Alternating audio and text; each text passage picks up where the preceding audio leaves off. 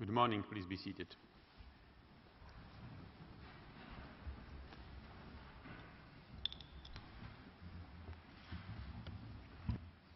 I declare open this last sitting of the court and devoted to the first round of argument of Serbia. And I invite Mr. Jordaš, counsel for Serbia, to address the court. You have the floor, sir. Thank you, Mr. President. Distinguished members of the court. It is my honour to address the court with regard to Serbia's counterclaim. Today, in the next 80 minutes, I'm going to address the specific legal basis that establishes the applicant's responsibility for genocide arising from Operation Storm. The respondent puts its case on three bases, the first two being alternatives.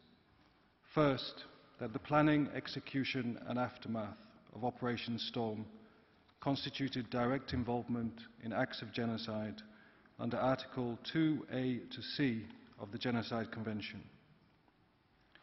The evidence shows fully conclusively that the Republic of Croatia has violated its obligations under the Convention by committing, during and after Operation Storm, the following acts with intent to destroy, as such, the Serb national and ethnic group living in the Krajina region, UN-protected areas north and south in Croatia.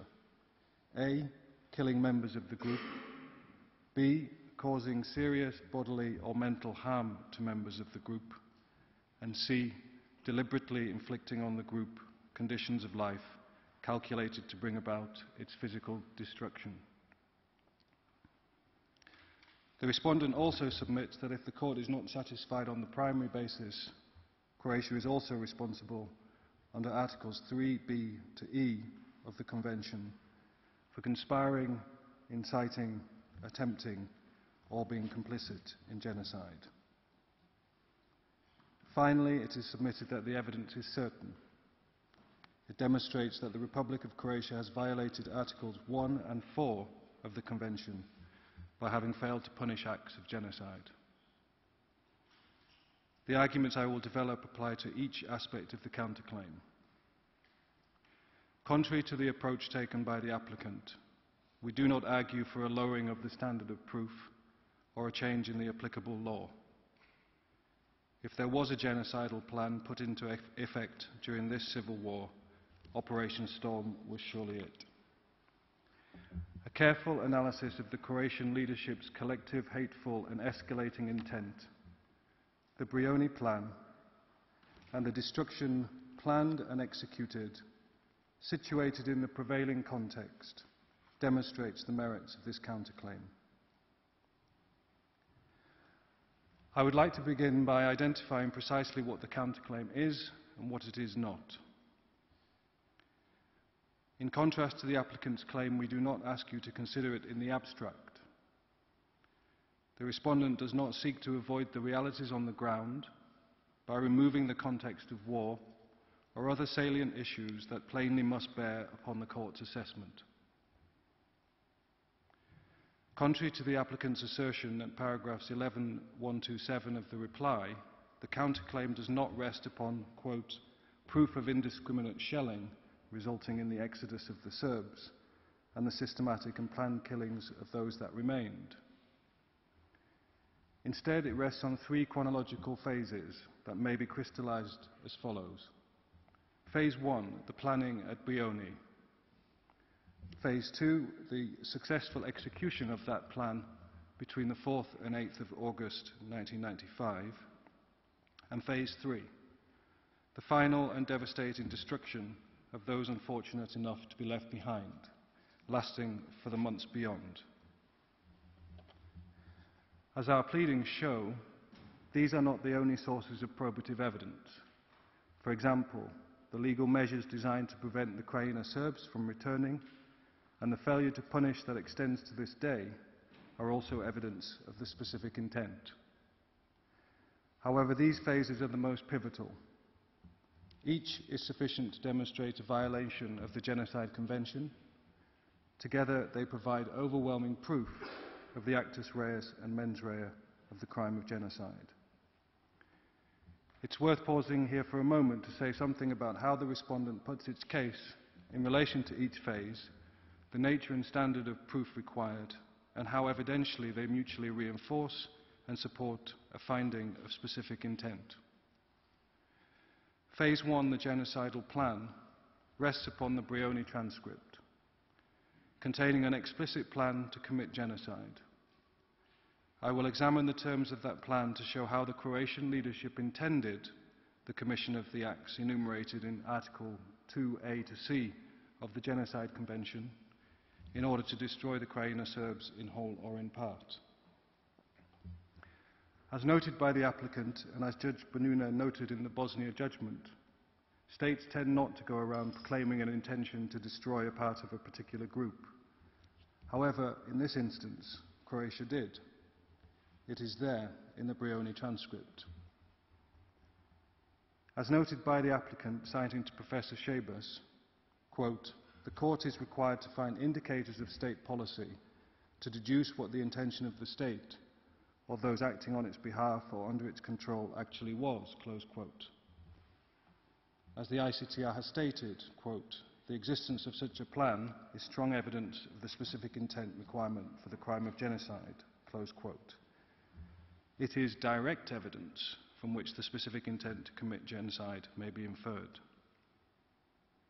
Unlike circumstantial evidence, the standard of proof required to prove genocidal intent from this express plan will be met where there may be other possible explanations.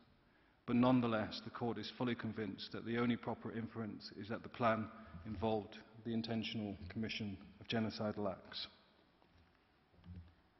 The prohibition against attacking civilians stems from a fundamental principle of international humanitarian law, the principle of distinction, which obliges warring parties to distinguish at all times between the civilian population and combatants, and between civilian and military objectives, and accordingly to direct their operations only against military objectives.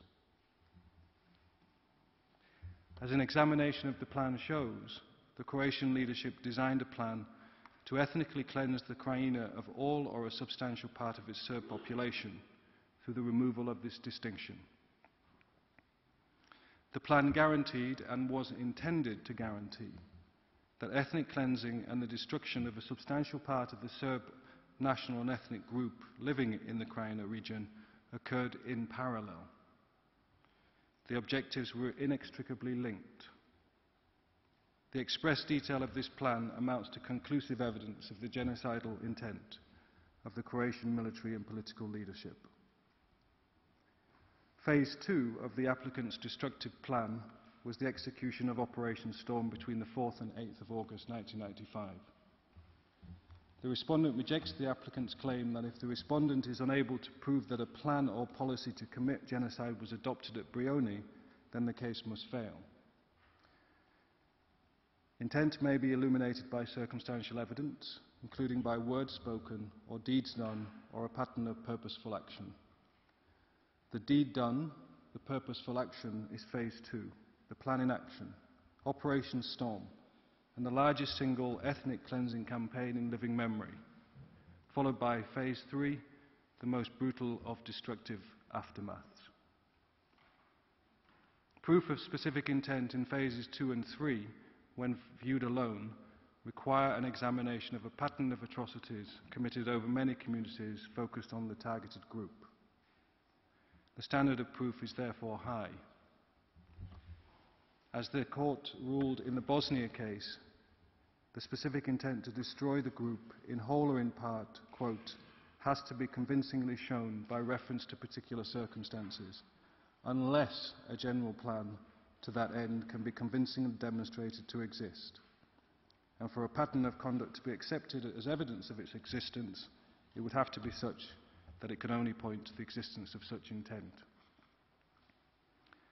Lacking any such general plan, the applicant seeks to lower this strict threshold, arguing, and I quote, that the ICTY has not adopted such a strict rule, and the applicant submits that the standard of proof required to prove genocidal intent will also be met where there may be other possible explanations, but nonetheless the court is fully convinced on the facts of the particular case. We urge this court to resist the applicant's submission. The applicant's case does not prove genocide. There is no reason to lower the standard of proof to meet that deficiency. Contrary to the applicant's submissions last week, the standard of proof is entirely consistent with the ICTY and ICTR's approach to circumstantial evidence, and also with this court's approach in the Bosnia case, as well as the Corfu case, discussed by Professor Shabas on Wednesday this week. As this court concluded in the Bosnia case, the specific intent must be established and is, quote, defined very precisely.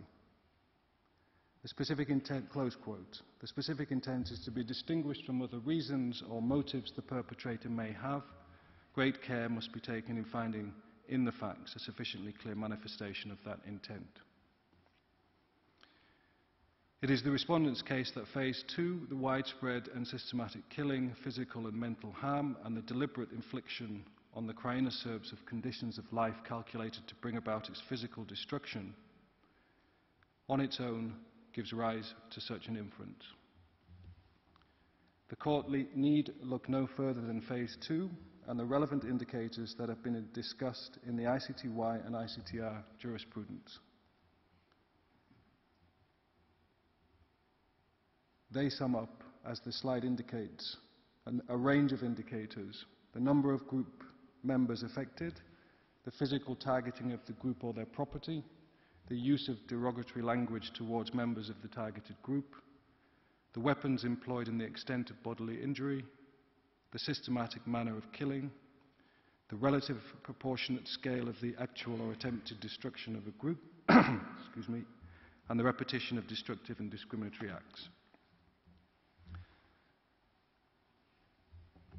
To complete my summing up, Phase 3, the attack on those that remained, covers the deadly aftermath that took place in the Krajina in the months after the completion of Phase 2. If there was a scintilla of truth to the applicant's claim that the operation was merely about a lawful campaign aimed at restoring its internationally recognized borders and reintegrating those territories, or even that the operation was merely about expulsion or mere dissolution of the Krajina Serbs, then further violence was no longer required. Instead, having driven out all the able-bodied civilians who might have offered some protection, war was unleashed upon the elderly, the disabled and the sick. Anything Serbian was burnt or destroyed in a crescendo of violence that was as motiveless as it was destructive.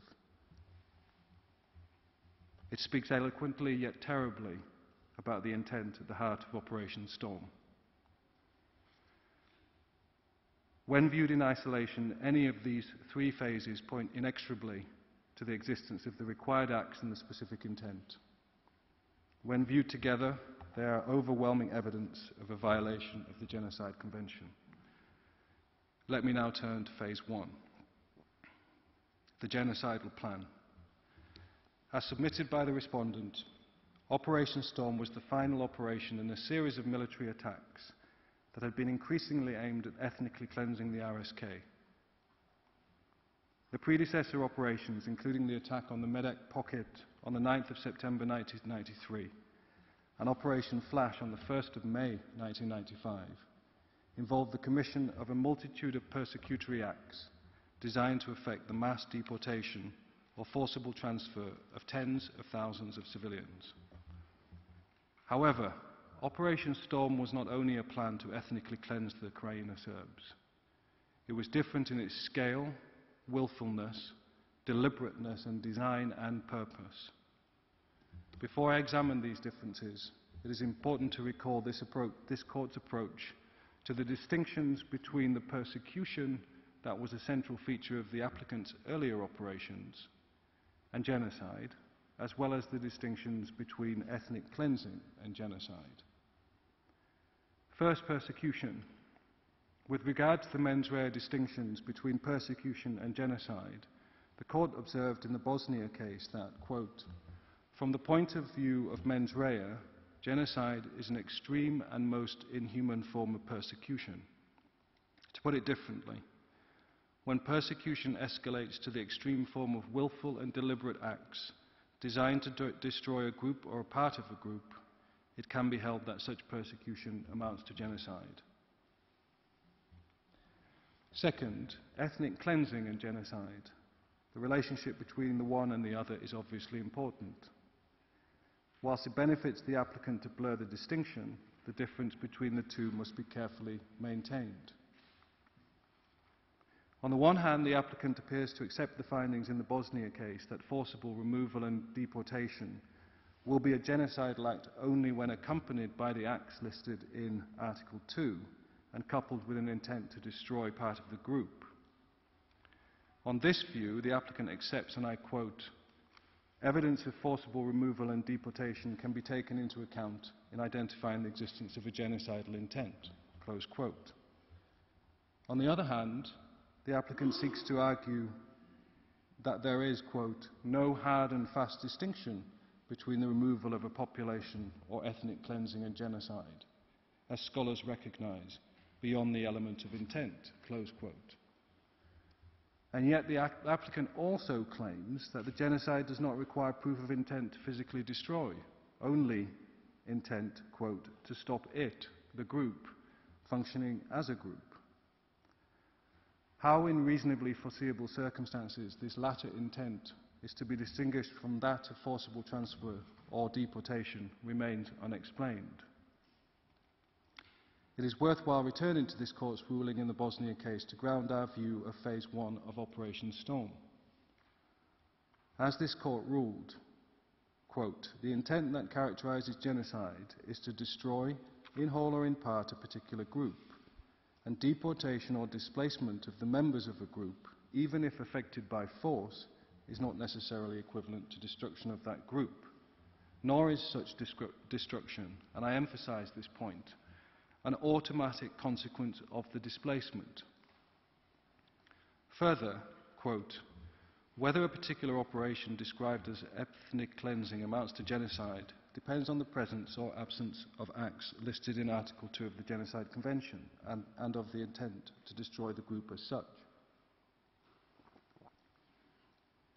However, acts of ethnic cleansing may occur, and I emphasise this point, parallel to acts prohibited by Article 2 of the Convention, and may be significant as indicative of the presence of a specific intent inspiring those acts," close quote.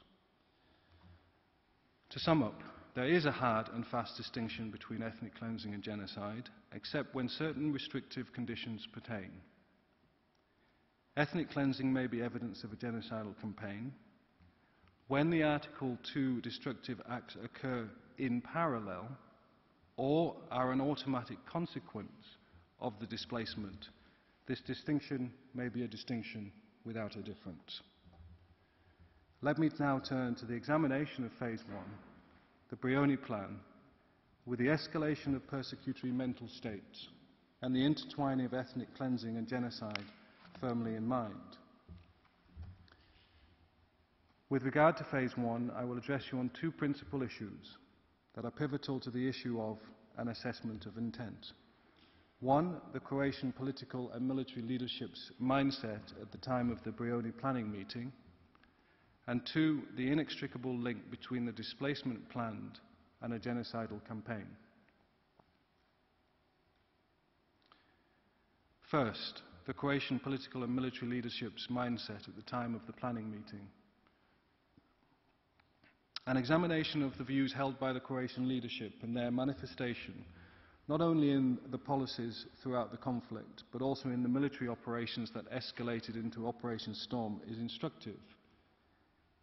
It shines a light on the escalating criminal intent to reveal a hateful collective motive that crystallized into the dolus specialis of genocide by the time of Phase 1. As the jurisprudence from the ICTY and ICTR shows, and logic dictates, the words of an individual play a critical, sometimes decisive role in assessing whether the dolus specialis may be inferred. Whilst distinctions may be drawn between inter alia hate speech, inciting discrimination or violence, or those that reveal other mental states such as an intention to adjust the ethnic composition of a region, and speech that amounts to exhortations to kill or destroy, In short, genocidal intent may be inferred from the dissemination or publication of written or spoken views that display an intention to kill or physically or mentally harm targeted groups. As the Court will recall, we heard a lot about Serbian hate speech last week during the applicants' presentation of their case.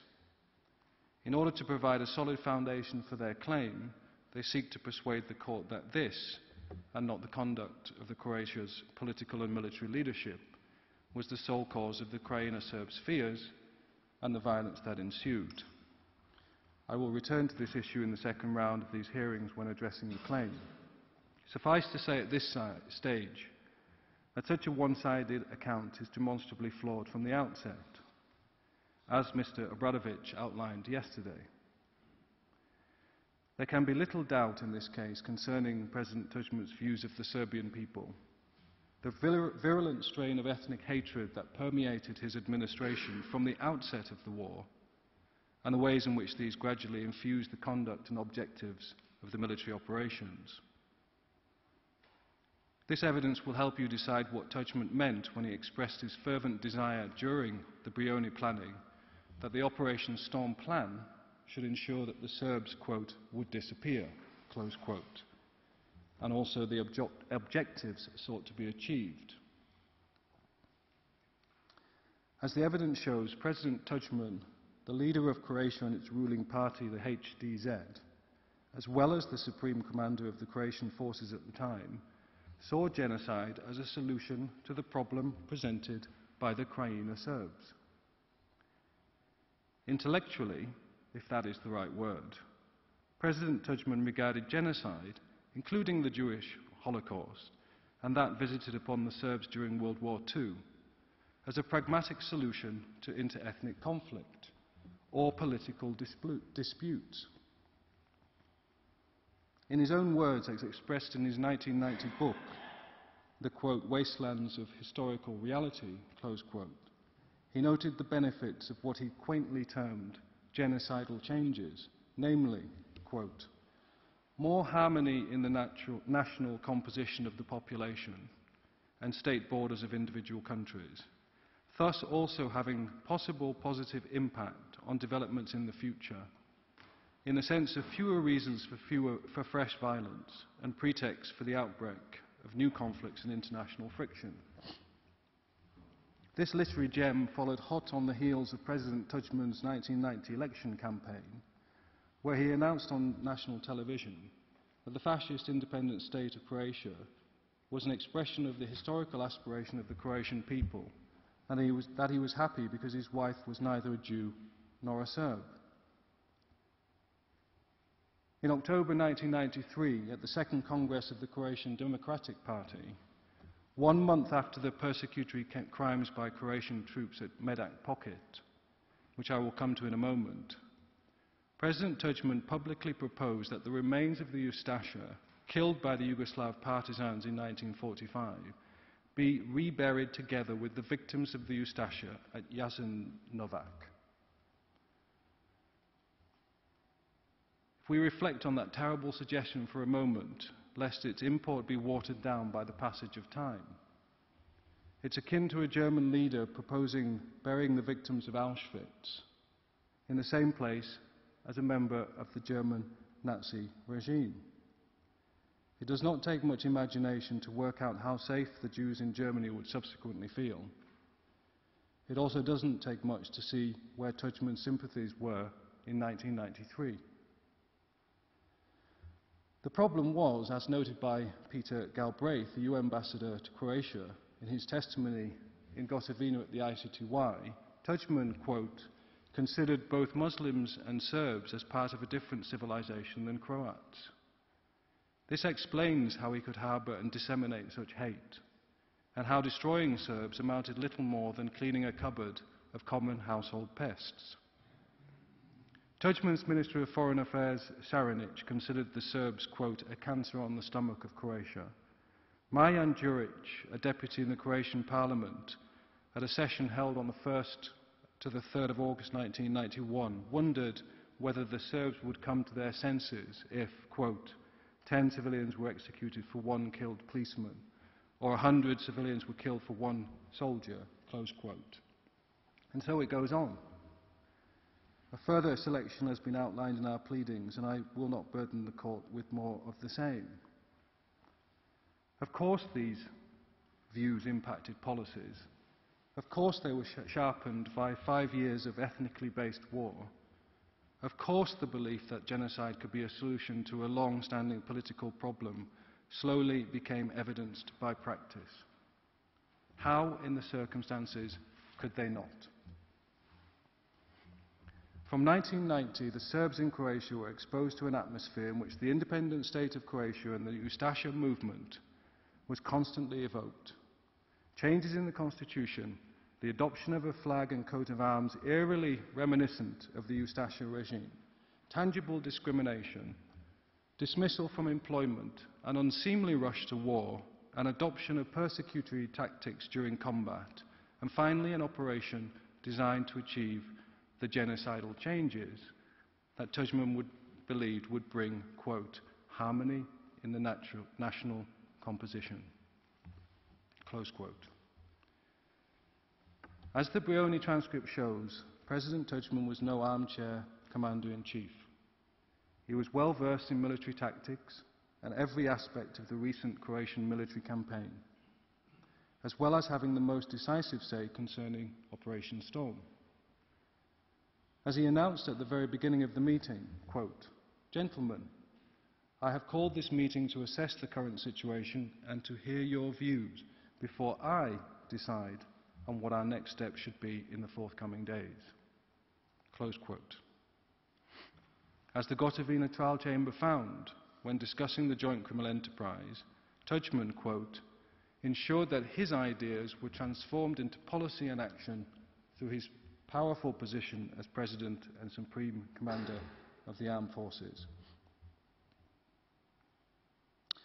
As for the final steps in this transformation of theory into practice, the Croatian leadership's escalating criminal intent is most clearly visible through the operations that preceded Operation Storm. In particular, the Maslenica attack on the 22nd of January 1993, the Medak Pocket operation on the 9th of September 1993, and Operation Flash on the 1st of May 1995. Operation Flash was the final turning point from operations designed to persecute and punish to an operation premised on the extreme form of willful and deliberate acts designed to destroy a group. Genocide became the logical step on a road increasingly littered with Serb victims of persecutory acts and other crimes against humanity, increasingly justified and excused as natural outcomes of a righteous struggle for territorial integrity and self-determination. The Maslenica attack, 22nd of January 1993. As the evidence shows, from November 1992 onwards, the UN Secretary-General had observed an improvement of law and order in the United Nations protected areas. On the 22nd of January 1993, this progress was undermined when the Croatian forces attacked Maslenica and other locations in the southern part of Sector South and the adjacent pink zones. As confirmed by the Special Rapporteur of the Commission on Human Rights, the Croatian forces committed a range of criminal acts, including the destruction of villages and the forced displacement of 11,000 Serbs. Even now, the applicant is unable to accept the illegitimacy of this operation. The applicant claims that the operation achieved a legitimate humanitarian and military objective by opening up a transport route to Bosnia. In any event, quote, the UN found that the Serbs were primarily responsible for the difficulties faced by UNPROFOR in fulfilling its mandate, close quote. However, as a close examination of the applicant's evidence shows, the transport route was necessary, not then, not immediately, but in the long run, as there were other routes, that is, through ferry services and other bridges. In other words, this was nothing more and nothing less than a persecutory campaign designed to force the RSK leadership to agree to political demands. The Medak Pocket, 9th of September 1993, illuminates a similar intent with the same justification. As discussed by the respondent in the pleadings, the Croatian forces committed a myriad of persecutory acts, including murder, plunder, and mass forcible transfer. As the ICTY's prosecutor's indictment stated, based no doubt on lengthy investigations, quote, as a result of these widespread and systematic unlawful acts, the villages of Pocket, approximately 164 homes and 148 barns, were completely destroyed, close quote. This cannot seriously be denied. The applicant carefully avoids addressing the issue. A variety of excuses are employed designed to avoid addressing the point. We are told that there was no evidence of ethnic cleansing, or it was only a matter of command responsibility, or the operation was justified because the RSK's artillery fire made normal life in that region impossible.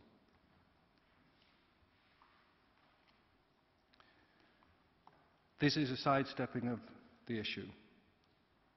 The claim that the operation was designed to remove the threat of RSK artillery fire is demonstrably false. As we argued in the respondents' pleadings, despite the devastation wrought, the area still remained within the range of heavy artillery fire. As noted in the final report of the Commission of Experts, quote, various contradictory excuses given by the Croats for the destruction suggest the lack of any legitimate excuse for such widespread destruction, close quotes. Of course, the symbolic conviction of one man, Commander Norac, in 2008 in Croatia, following transfer from the ICTY, for a small portion of the crimes cannot constitute a genuine expression of regret, let alone a contemporary repudiation of the criminal intent. Even less is it evidence that is capable of undermining the conclusion that the Croatian leadership had, by the fall of 1993, adopted a policy of collectively punishing Serbian civilians through the commission of crimes against humanity. However, the subsequent promotion of Norac to staff brigadier and his place at the Brioni planning meeting perhaps does tell us something about the nature of the shared criminal intent. Operation Flash on the 1st of May 1995. The respondent has outlined the gravity of the crimes committed by the Croatian troops during this operation. Even though the applicant inadvertently acknowledges the nature of the displacement by referring to it as ethnic cleansing, and despite the demonstrable mass displacement and related crimes against humanity, the applicant claims the operation was conducted lawfully. The reality is that while there may be some room for debate about the precise scale of the crimes, there is no room to doubt that persecution and other crimes against humanity were committed on a massive scale, and the Serb population was viciously chased out of Western Slavonia. As noted on the 14th of July 1995 in the periodic report submitted by the UN Special Rapporteur on the Commission on Human Rights, a total of 12,000 Serbs were displaced. We asked the court to note certain features of this attack. It was nothing less than a practice run for storm, its success and inspiration for bigger and better things. The column of refugees was subject to a massive attack near the bridge on the Sava River, and there were executions in the villages of those Serbs who remained. In terms reminiscent of the ill-advised explanation for the mass displacement that took place during Operation Storm, the applicant accepts that the region was emptied of its Serbian population, but claims that the rebel Serb leadership planned this exodus. Notwithstanding this curious claim, the then Croatian Prime Minister, Mr. Valentić, publicly stated after the operation, quote, "The Serb problem in Western Slavonia has been solved," close quote. Echoing this view, Tudjman's chief advisor at the time, Mr. Saranic, laconically claimed, quote, We should be inspired by the way it is in Western Slavonia. It was very positive for us because no one came back, close quote. The applicant justifies the operation because, quote, the existence of the RSK in the heart of the sovereign Republic of Croatia was a critical obstacle to the political and economic development of the country, close quote. Because the RSK had adopted a policy to, quote, negotiate with Croatia as representatives of a sovereign state, rather than, close quote, rather than as citizens of Croatia. They had rejected the operative provisions of Security Council Resolution 981/1995, which treated the rebel Serb-held territories as part of Croatia and established UNCRO's mandate. They had refused to sign the economic agreement. They had closed a motorway through Sector West. They had committed several criminal acts in the criminal proceedings. And so the political justifications go on. This is where the Croatian leadership was at the time of Brioni. Infused with ethnic hatred and a growing belief in the correctness or utility of devastating and destructive crimes to achieve the political goals that would bring harmony to the national composition. Let us now turn to the plan itself and the inextricable link between the displacement planned and destruction, the automatic consequence. A careful examination of the plan shows that the plotters intended that Operation Storm would consist of a destructive attack on the Serbian Krajina civilians. The three main elements of the plan involved the following. 1. Attacks on the towns and villages sufficient to defeat the already demoralized military and force the civilians to leave through preordained routes. 2. Allowing the military to leave by ensuring they were forced down the same escape route as the civilians. And 3. Effecting the ethnic cleansing through ensuring devastating criminal attacks on the fleeing mixed civilian and military columns by removing any remaining distinction between the civilians and the military.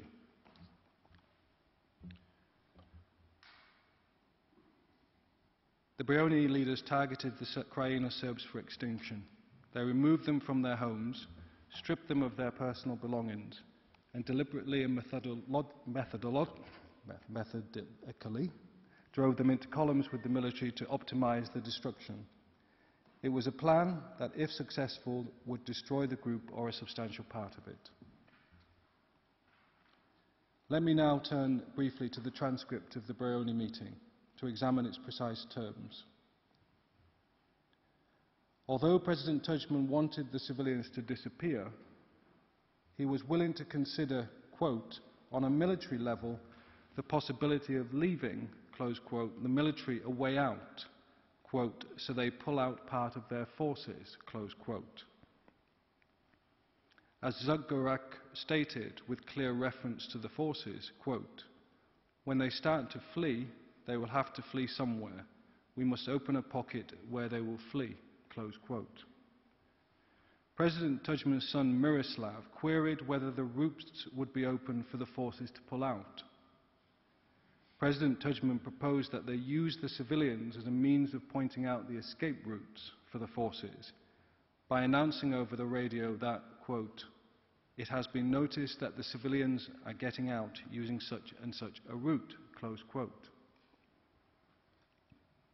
President Tuđman stated that once the civilians and military are in the same columns fleeing for their lives, the Croatian forces and leadership should, quote, make that information public. Tanks, artillery batteries, losses. That means from today, tomorrow, the day after tomorrow. Have this constantly repeated on TV, on the radio, that they are attacking, that they are attempting to, by attacking, that their pullout is just a maneuver. Finally, President Tuđman then recommended that the civilians should be misled. As he noted at the close of the meeting, the civilians should be duped to cause, quote, general chaos. We are appealing to you, the civilians, not to withdraw, giving them a way out while pretending to guarantee civil rights, close quote. This was to involve, quote, pointing out the routes which they could use to pull out and formulate them in such a manner to double the confusion such as it is, close quote. No doubt, as in the Dindabahizi case at the ICTR, Tuđman was well aware that his remarks and actions were part of a wider context of ethnic violence, killing and massacres, and, quote, his position as a minister of government lent his words considerable authority, close quotes. As in the Shamigo case at the ICTR, the extermination plan included the idea of sparing some civilians so as to mislead the international community. Finally, as in the Carrera case at the ICTR, where the accused genocidal intent was considered evident, the plan not only encouraged attacks on civilians, guaranteed them, but also contained a false and misleading promise to protect the victims from attacks. I pause here to ask the question studiously avoided by the applicant. What did the Brioni planners think would be the result of forcing the civilians and military into the same columns and then announcing that the military was only pretending to pull out and in fact was engaged in ongoing attacks would be the result? What would be the result of that plan? To conclude phase one, let me address two final issues. First, the reasons proffered by the applicant to justify the plan, and second, the Gotovina appeal judgment that overturned Gotovina and Markach's JCE convictions. First, motive and intent and the reasons proffered by the applicant. The applicant advances various claims to justify Operation Storm. The principal claim is that Operation Storm's goal was not the physical destruction of the Serb population of the Krajina, but intended, quote, to achieve the lawful restoration of control over its sovereign territory, etc. The remaining explanations can be found in their pleadings. They are identical to the reasons proffered with regard to the predecessor operations. Apart from exposing the mindset that existed in 1995, that any crime, even genocide, was justified to resolve political aims, of course, they are not relevant to the issues at hand. As determined by the appeals chamber at the ICTY in the case of Genocide, the existence of a personal motive of a perpetrator of the crime of genocide, quote, such as to obtain personal economic benefits or political advantage or some form of power, close quote, does not preclude the perpetrator from also having the specific intent to commit genocide.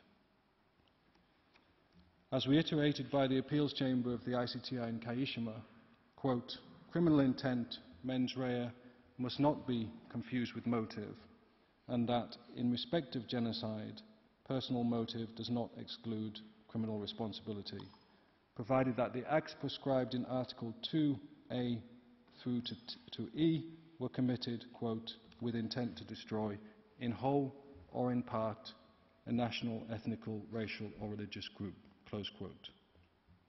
The Croatian leadership's Brioni plan was still a genocidal plan.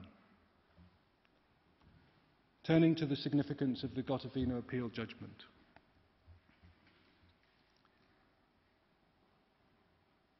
In 2012, as we know, the convictions of Gotovina and Markac were controversially overturned. We urge the court to examine this judgment with care.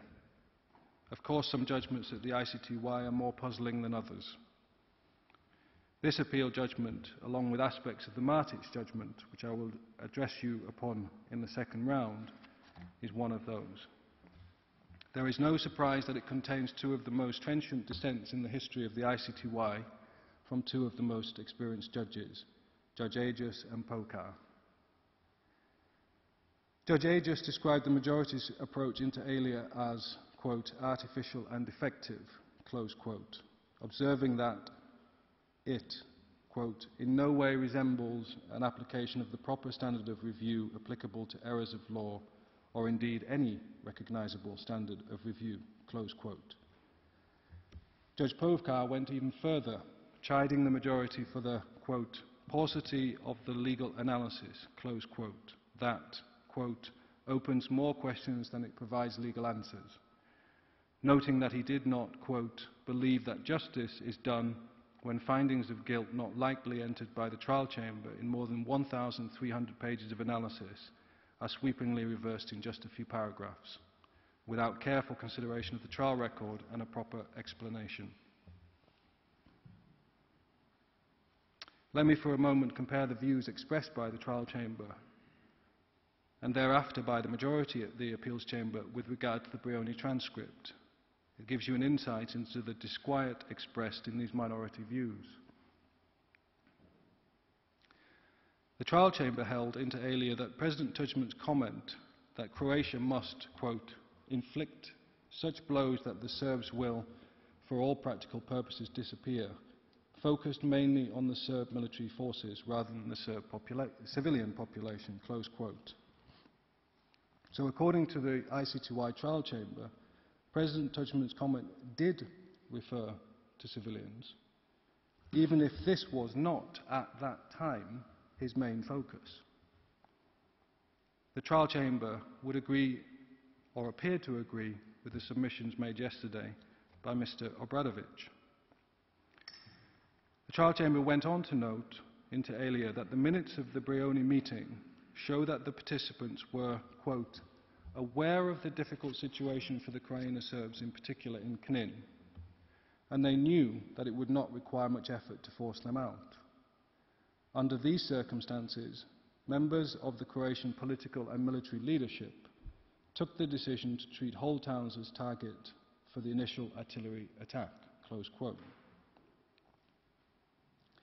Summing up its repudiation of Gotovina's case and the applicant's defence in this court, the trial chamber held that in light of these remarks and the fact that, quote, the participants made no reference to how the military operation should be conducted so as to avoid or minimise the impact on the civilian population, close quote, the creation of corridors and the references to civilians being shown out was not about the protection of civilians, but about civilians being forced out.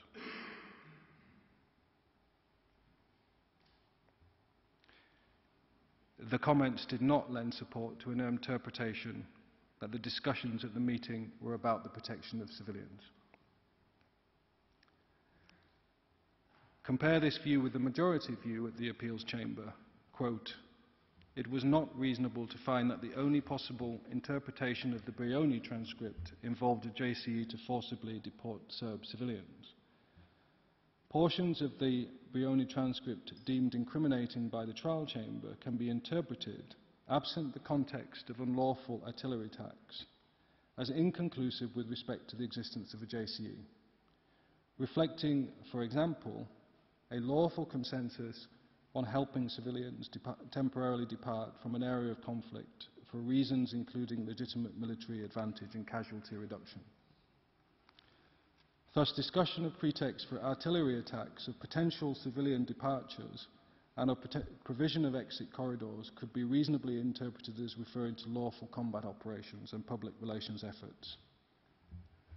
Given the plain words spoken, the respondent suggests that the minority's view is plainly the correct one. The interpretation placed upon it by the appeals chamber is puzzling, to say the least. The Brioni plan is wholly inconsistent with any suggestion of legitimate armed conflict or excesses in an otherwise legitimate operation. Whilst the applicant will no doubt be able to point to aspects of the execution of the plan, phase 2, that shows that less destruction occurred than might have been predicted, they will do so only by avoiding the words on the page, the plain terms of the plan.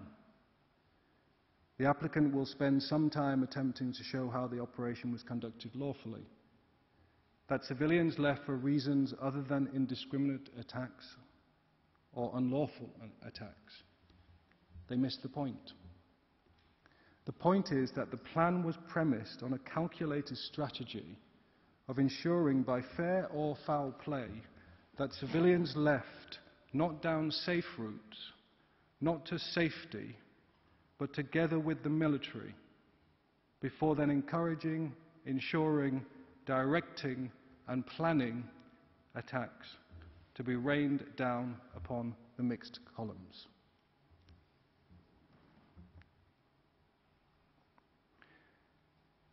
It's worth pausing again to pose the question as yet unanswered by the applicant. Can anyone seriously accept that such a plan, corralling the civilians and the military into selected routes and columns, encouraging military attacks by disseminating misinformation that the military was still attacking, whilst misleading the civilians into believing they were safe, in the middle of an ethnically driven war, would not automatically lead to death and destruction on a massive scale? The applicant ought to address this point. Phase 2, the execution of the plan. As the respondents have argued in their pleadings, the intent to destroy the group of Croatian Serbs at the heart of the plan for Operation Storm is further confirmed and corroborated by the subsequent execution of the plan and the massive, widespread and systematic crimes committed therein.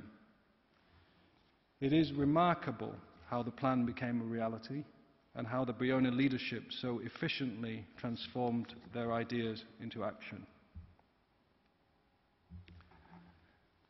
There is no dispute in this case, no real dispute, that the UN Secretary-General's conclusion is correct, and I quote, "The exodus of 200,000 Croatian Serbs fleeing the Croatian offensive in early August created a humanitarian crisis of major proportions. It is now estimated that only about 3,000 Croatian Serbs remain in the former Sector North and about 2,000 in the former Sector South." Close quote. As Tužman planned, so it was. Quote, "It is important that those civilians set out, and then the army will follow them, and when the columns set out, they will have a psychological impact on each other." Close quote. On the Croatian side, there were 150,000 soldiers, while on the other there was 30,000 RSK soldiers.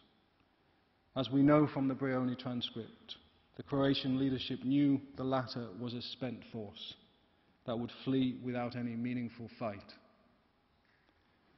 Despite this, the cities of Knin, Benkovac, Bosansko, Grahovo were subject to severe shelling during Operation Storm. Other cities and towns were also heavily shelled, despite having no identifiable military targets. Obravac, Grakac, Kistanje, Uzdol, Kovacic, Plavno, Palacha, Bukovic, and it goes on. The counter-memorial shows that the killing of Serbs was widespread and systematic during and after Operation Storm.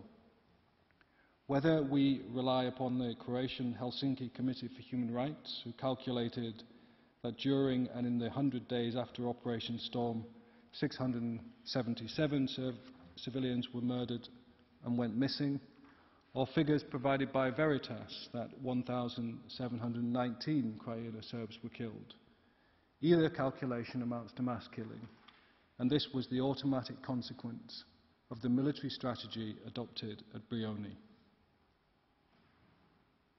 As discussed in the counter-memorial, fleeing civilians were attacked and killed or injured by artillery shelling, bombing from the air, infantry fire and attacks by Croatian forces. As examples only, on 8th of August, a refugee column was shelled between Glina and Dvor, resulting in at least 4 dead and 10 wounded. An entry of the 4th of Guards 4th Guards Brigade Operative Logbook for the 7th of August 1995 shows the success of Phase 1 in removing the principle of distinction. The logbook entry reads, quote, "Our artillery was hitting the column pulling from Petrovac to Grahovo. The score is excellent.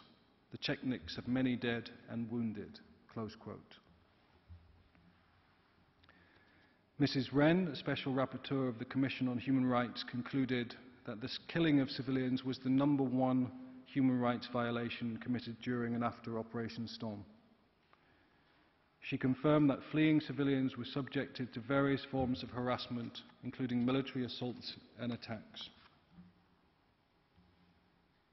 As for the mental harm that the evidence shows inevitably arises from being driven from your home, like cattle to the slaughterhouse, the respondent can do no better than rely upon the powerful summation from the trial chamber in the Blagojevic case that noted, quote, "The trauma and wounds suffered by those individuals who managed to survive the mass executions, the fear of being captured, and the sense of utter helplessness and extreme fear for their family and friends' safety, as well as for their own safety, is a traumatic experience from which one will not quickly, if ever, recover." Whilst, of course, the exact number of dead and physically and mentally injured will remain a point of contention and impossible to determine, in the circumstances this does not undermine the respondent's case.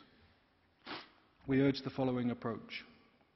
First, as admitted by the applicant, for some time after the killings that occurred on the territory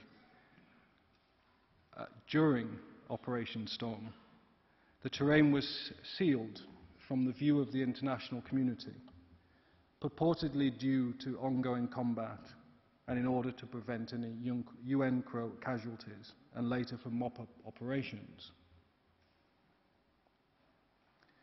So even though the respondent accepts in general that it must establish that crimes that satisfy Article 2 of the Convention were committed with intent, quote, "The determination of the burden of proof is in reality dependent on the subject matter and the nature of each dispute brought before the court." This court in the Guinea case decided that. As noted, the rule should be applied flexibly when the opposing party is in a better position to establish certain facts. Accordingly, the applicant's reliance on the fact that, quote, "no precise data on the number of Serbs killed or missing during Operation Storm has been established," close quote, is entirely misplaced. It is, at the very least, instructive that the applicant is well placed to assist the court with an assessment, but has declined to do so. However, it should also be borne in mind that while most of the 200,000 civilians mercifully, if that's the right word, avoided death, this fact alone does not undermine the respondent's case. Although, as argued earlier, the ICTR and ICTY indicators that allow inferences to be drawn from the nature and scale of the attacks are all there and plentiful during Phase 2. We say plentiful and sufficient. Given the express terms of the Brioni Plan, Phase 1, there is no need to discern intent from only indirect or circumstantial evidence. The court need not trouble itself with resolving Professor Sand's Hamlet thesis, wherein he argued that intention may be discerned from an attack on a state or a region or a town or a village or a hamlet or even something smaller, or the less expansive thesis advanced by Sir Keir Starmer, who acknowledged that, quote, "numbers are not without relevance," close quote.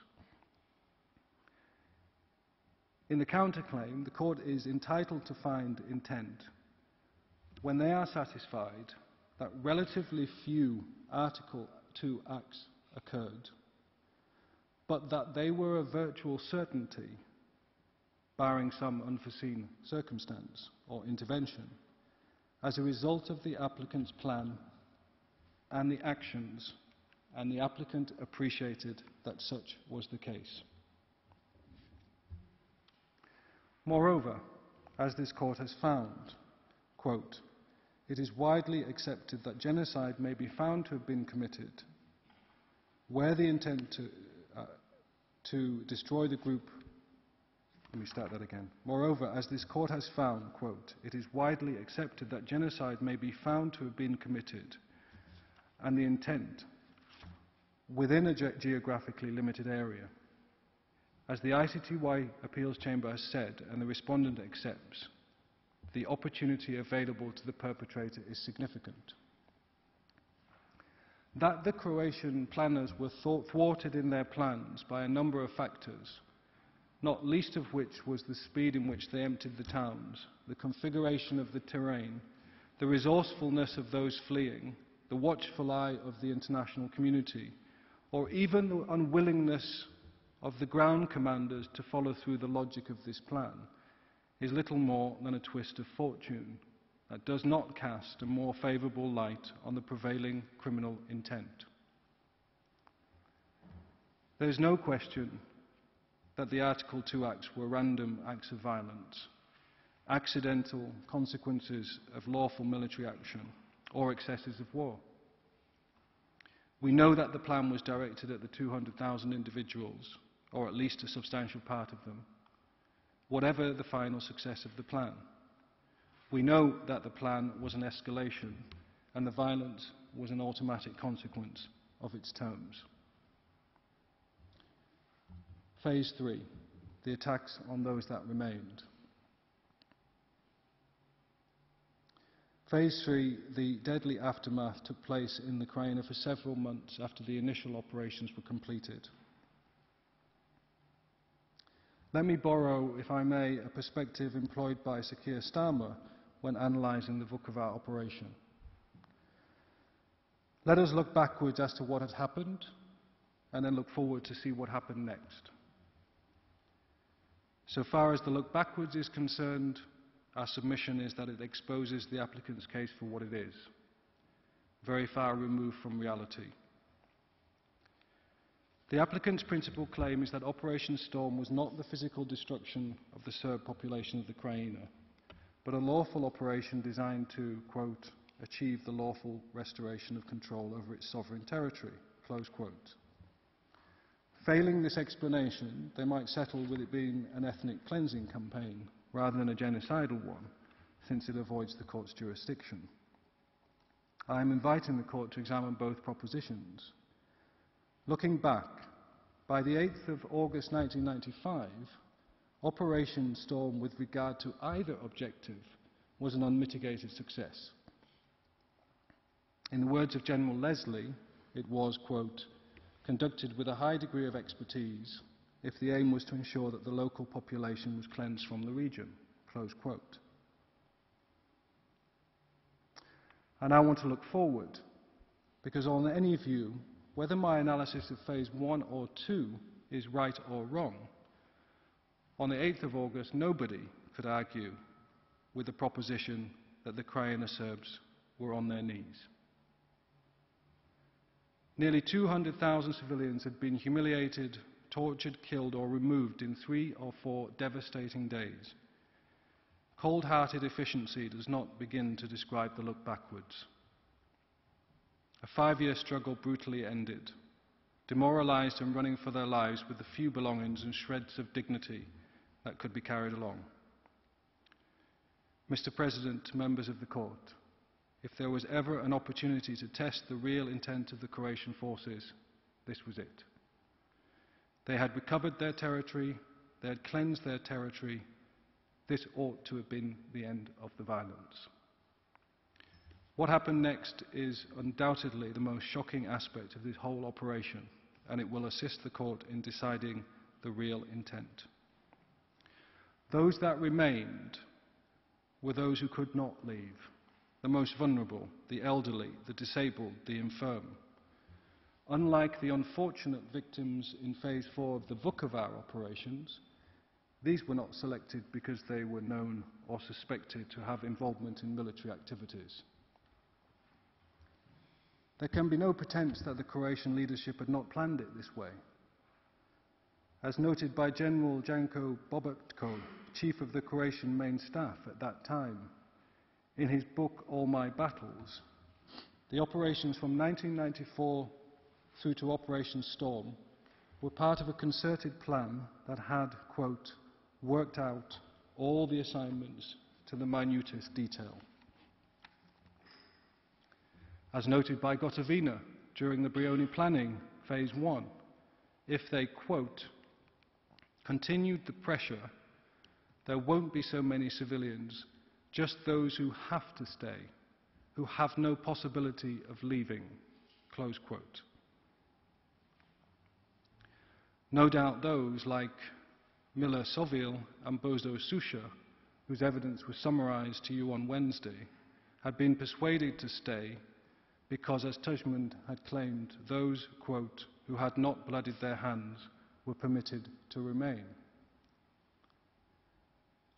As the Gotovina trial chamber found, paragraph 2373, Gotovina was aware of the likelihood of attacks. Of course, we don't need a finding and a judgment to know that.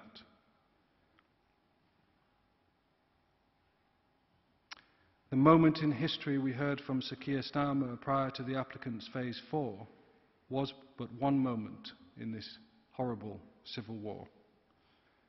This was the moment, more chilling than any in the Croatian war. As President Tužman noted during the Brioni meeting with regard to the Croatian forces prior to the operation, quote, it was very difficult to keep them on a leash, close quote. This was the moment when the Croatian forces were well and truly off that leash. The able-bodied driven out, 5,000 trapped, no threat to any territorial integrity, no threat to independence, no threat to man or beast, surrounded, defenseless, waiting. Independent evidence from Croatian organizations and UN personnel demonstrate that the abandoned population that remained in Sector South and North was systematically targeted by Croatian forces, which worked hard to prevent the UN from entering the towns and villages to conceal this genocidal conduct. At least 120 were found with shots in the back of the head. Hundreds were killed in Sector South and Sector North. The true number will probably never be known. As reported by the European Community Monitoring Mission, by the end of September 1995, 73% of Serb houses were burnt and looted in the 243 villages investigated.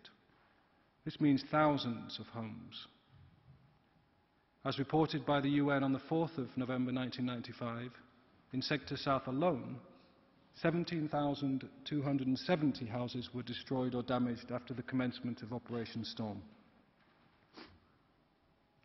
Although denying responsibility, the applicant admits that there was continued burning and looting as late as 9th of September 1995. Over a month after this alleged cleansing operation was supposed to be completed, when the area was under the control of the applicant, the Krajina, the Serbs and their property continued to burn. And it did not end there. Croatian forces killed livestock, polluted wells and waterways, stole and removed property, including firewood stored for the upcoming winter. Symbols of the Serbian community in the area were also destroyed during and in the aftermath of the operation. Houses, churches, monasteries and cultural monuments were devastated and burnt. The UN report noted that virtually every abandoned Serb property was looted. The looting of Serb property decreased only in October, but according to the report, only because, quote, there was nothing left to loot, close quote. This evidence is corroborated by the Gotovina trial chamber judgment, which found that Croatian military forces and special police continued to target the Krajina Serb civilian population. They committed a large number of murders, inhumane acts, cruel treatment, acts of destruction and plunder throughout August and September of 1995. Nothing in the Gotovina appeal judgment touches this finding. These findings and the totality of evidence shows the horrendous destruction and, inter alia, the systematic expulsion from homes, the denial of basic services, the deprivation of proper housing, clothing and hygiene, and otherwise the creation of circumstances that would have led to a slow death for this already ailing population. As the Krajina and its remaining people burnt, what did Tuđman do? Did he take steps to calm the situation, or did he fan the flames of these genocidal acts? As found by the Gotovina trial chamber and not disputed by the applicant, a few weeks after Operation Storm, Tuđman spoke at a public gathering in Knin. With regard to the town, he stated, quote, "But today it is Croatian Knin, and never again it will go back to what was before. When they spread cancer, which has been destroying Croatian national being in the middle of Croatia, and didn't allow Croatian people to be truly alone, on its own, that Croatia becomes capable of being independent and sovereign state. They were gone in a few days as if they'd never been here. As I said, they did not even have time to collect their rotten money and dirty underwear." And so ends my look forward. As Croatian Defense Minister Spegel stated in 1991, quote, "Listen to me, Commander. First, your entire command will be defeated. No one will survive. We will spare no one. Give up all illusion on raising alarm." Close quote. And so what had been promised had finally been accomplished. If any doubt could remain that the intent underpinning Operation Storm was not limited to only the expulsion or mere dissolution of the Krajina Serbs, but their physical destruction, this final phase, phase 3, ought to well and truly dispel it. So to conclude, most of the 200,000 men, women and children who were living in the area were uprooted and in an atmosphere of terror forced out of their homes to be killed, physically and mentally harmed, or forced to leave Croatia. The elderly, the sick and the disabled, however, were consigned to a separate fate, subjected to pitiless and chilling attacks that made continued existence impossible. The respondent submits there can be no doubt that all these acts constituted a single operation, planned at Brioni, executed with the intent to destroy the Krajina Serbs. The Croatian leadership knew that the combination of the crimes would inevitably result in the physical disappearance of the Serbians from Croatia, and clearly intended through these acts to physically destroy this group.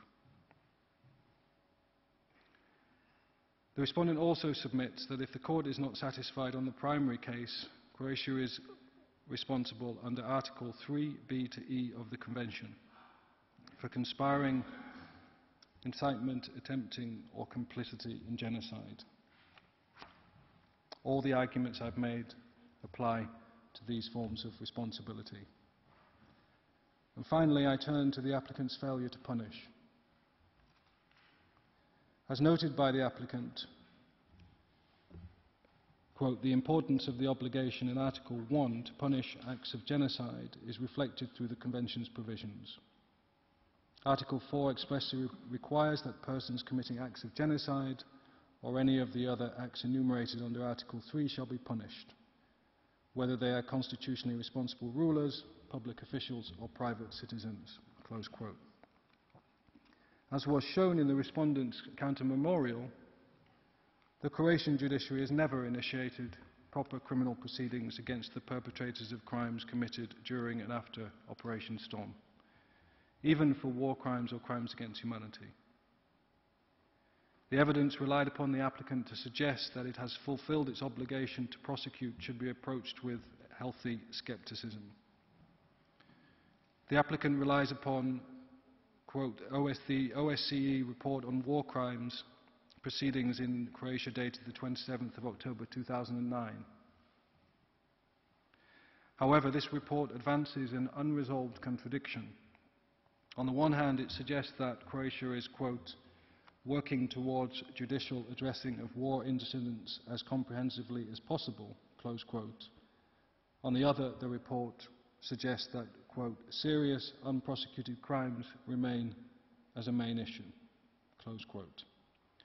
None of the applicant's evidence appears to deal with this issue or provide evidence that shows that this has been resolved. There is no evidence that Croatia has prosecuted perpetrators of crimes committed during Operation Storm. Confirming that it accepts something of the scale of the destruction in Phase 3, the applicant claims in the reply that, quote, the Croatian police and judiciary instituted several hundred proceedings concerning the destruction of Serb property, close quote. However, the applicant tiptoes around the subject and fails to provide any corroborative detail. The applicant avoids quantifying any evidence in support of the claim. Despite being singularly in control of the whole region from the 5th of August onwards, the applicant does not assist the court with any details of these several hundred cases, the precise destruction that occurred, or otherwise explaining how, despite having 150,000 military forces in the region, this destruction was allowed to occur. The applicant claims that if its obligation, if it exists, has been discharged by the applicant's cooperation with the ICTY in its prosecution of Gotovina, Markac and Čermač. In light of the undoubted hundreds of perpetrators, this could not stand as adequate discharge of its international obligation.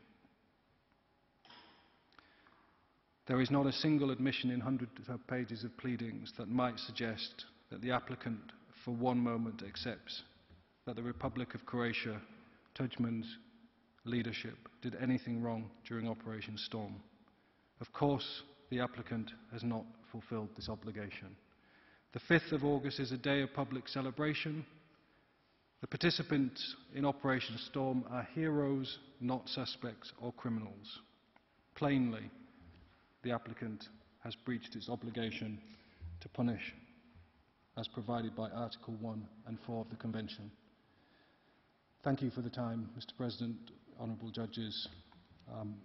Perhaps it's time for a break. Yeah. Thank you, Mr. Jordash. The sitting is suspended for 15 minutes.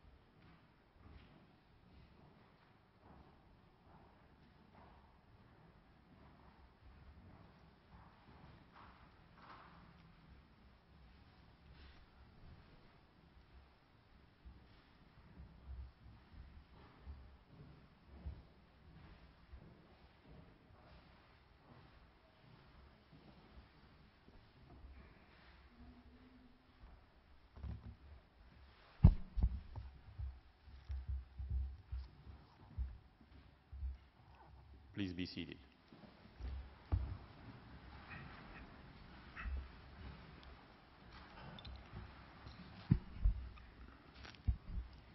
The hearing is resumed, and Professor Shabas, I'll give you the floor. Please proceed. Thank you very much, Mr. President. Your Excellencies, may it please the Court. This is Serbia's final presentation in this first round of pleadings, with the exception of a few brief comments by the agent that will follow my remarks this morning. I will focus on the additional pleading filed in August 2012 by Croatia, as well as on an even more recent development that is not addressed in any of the written submissions. I'm referring, of course, to the judgment of the Appeals Chamber of the International Criminal Tribunal for the former Yugoslavia in the case of Gotovina and Markac, issued in November 2012. Members of the Court, Serbia did not choose to institute proceedings before the International Court of Justice. It would have been Serbia's hope that after the decision of this court in the Bosnia case, that Croatia would have understood the fragility of its reliance upon the terms of the 1948 Genocide Convention and discontinued these proceedings. That did not prove to be the case. Serbia has therefore set out its own counterclaim. It is, of course, distinct from a defense on the merits, but the counterclaim is also related to it in the sense that, to use the words employed by the court, the counterclaim reacts to the claim.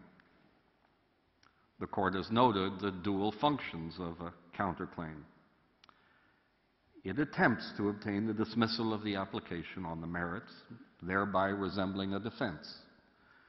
But it also goes further by widening the original subject matter of the dispute, as is the case in these proceedings. Of course, a counterclaim alleging genocide can never provide a full defense to a charge of genocide, the prohibition of which is an erga omnes obligation. But it's entirely legitimate and proper as a response by a respondent who has been compelled to appear before the court by an unfounded and legally unsound application. The narrative that emerges from various sources, including the 2007 judgment of this court and the case law of the ICTY, presents the court with a complex conflict, beginning in 1991 and concluding with the Dayton Agreement in late 1995, and one that has often been characterized by the label ethnic cleansing. As the former Yugoslavia broke apart and new states were created, various actors resorted to the use of force, including serious violations of international humanitarian law and international human rights law, in order to promote new state formations that were more homogeneous in an ethnic sense than had previously been the case in the multinational state created in 1919 upon the ruins of the old empires in Eastern and Central Europe. One of the largest single episodes of ethnic cleansing in the conflict took place in August 1995, when 200,000 residents of the Krajina were, in the space of a few days, driven from their ancestral homes, most of them never to return.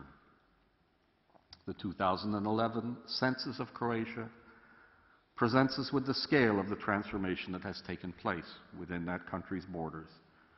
There were 186,633 ethnic Serbs living in Croatia in 2011, about 32% of the total of ethnic Serbs who were living in the country 20 years earlier. A large proportion of this is a consequence of Operation Storm. In the 2007 judgment, the court discussed the concept of ethnic cleansing, noting that in practice it meant, and I quote, rendering an area ethnically homogeneous by using force or intimidation to remove persons of given groups from the area. Close quote. I will not refer in detail to paragraph 190 of the 2007 judgment. It has already been cited abundantly in these proceedings. There's no disagreement among the parties that although genocide and ethnic cleansing are not synonymous, to use the words of the court in the Bosnia judgment, quote, acts of ethnic cleansing may occur in parallel to acts prohibited by Article 2 of the Convention and may be significant as indicative of the presence of a specific intent inspiring those acts. In other words, acts of ethnic cleansing may provide evidence of an attempt to destroy the group. This is what the court said in 2007. And it is especially relevant, I would submit, Mr. President, members of the court, when the group is in fact destroyed, as is with the case of the Krajina Serbs. Let me turn to the problems posed by the Gotovina judgments. Since the last written submissions were filed in this case, there have been important developments in the case law of the ICTY.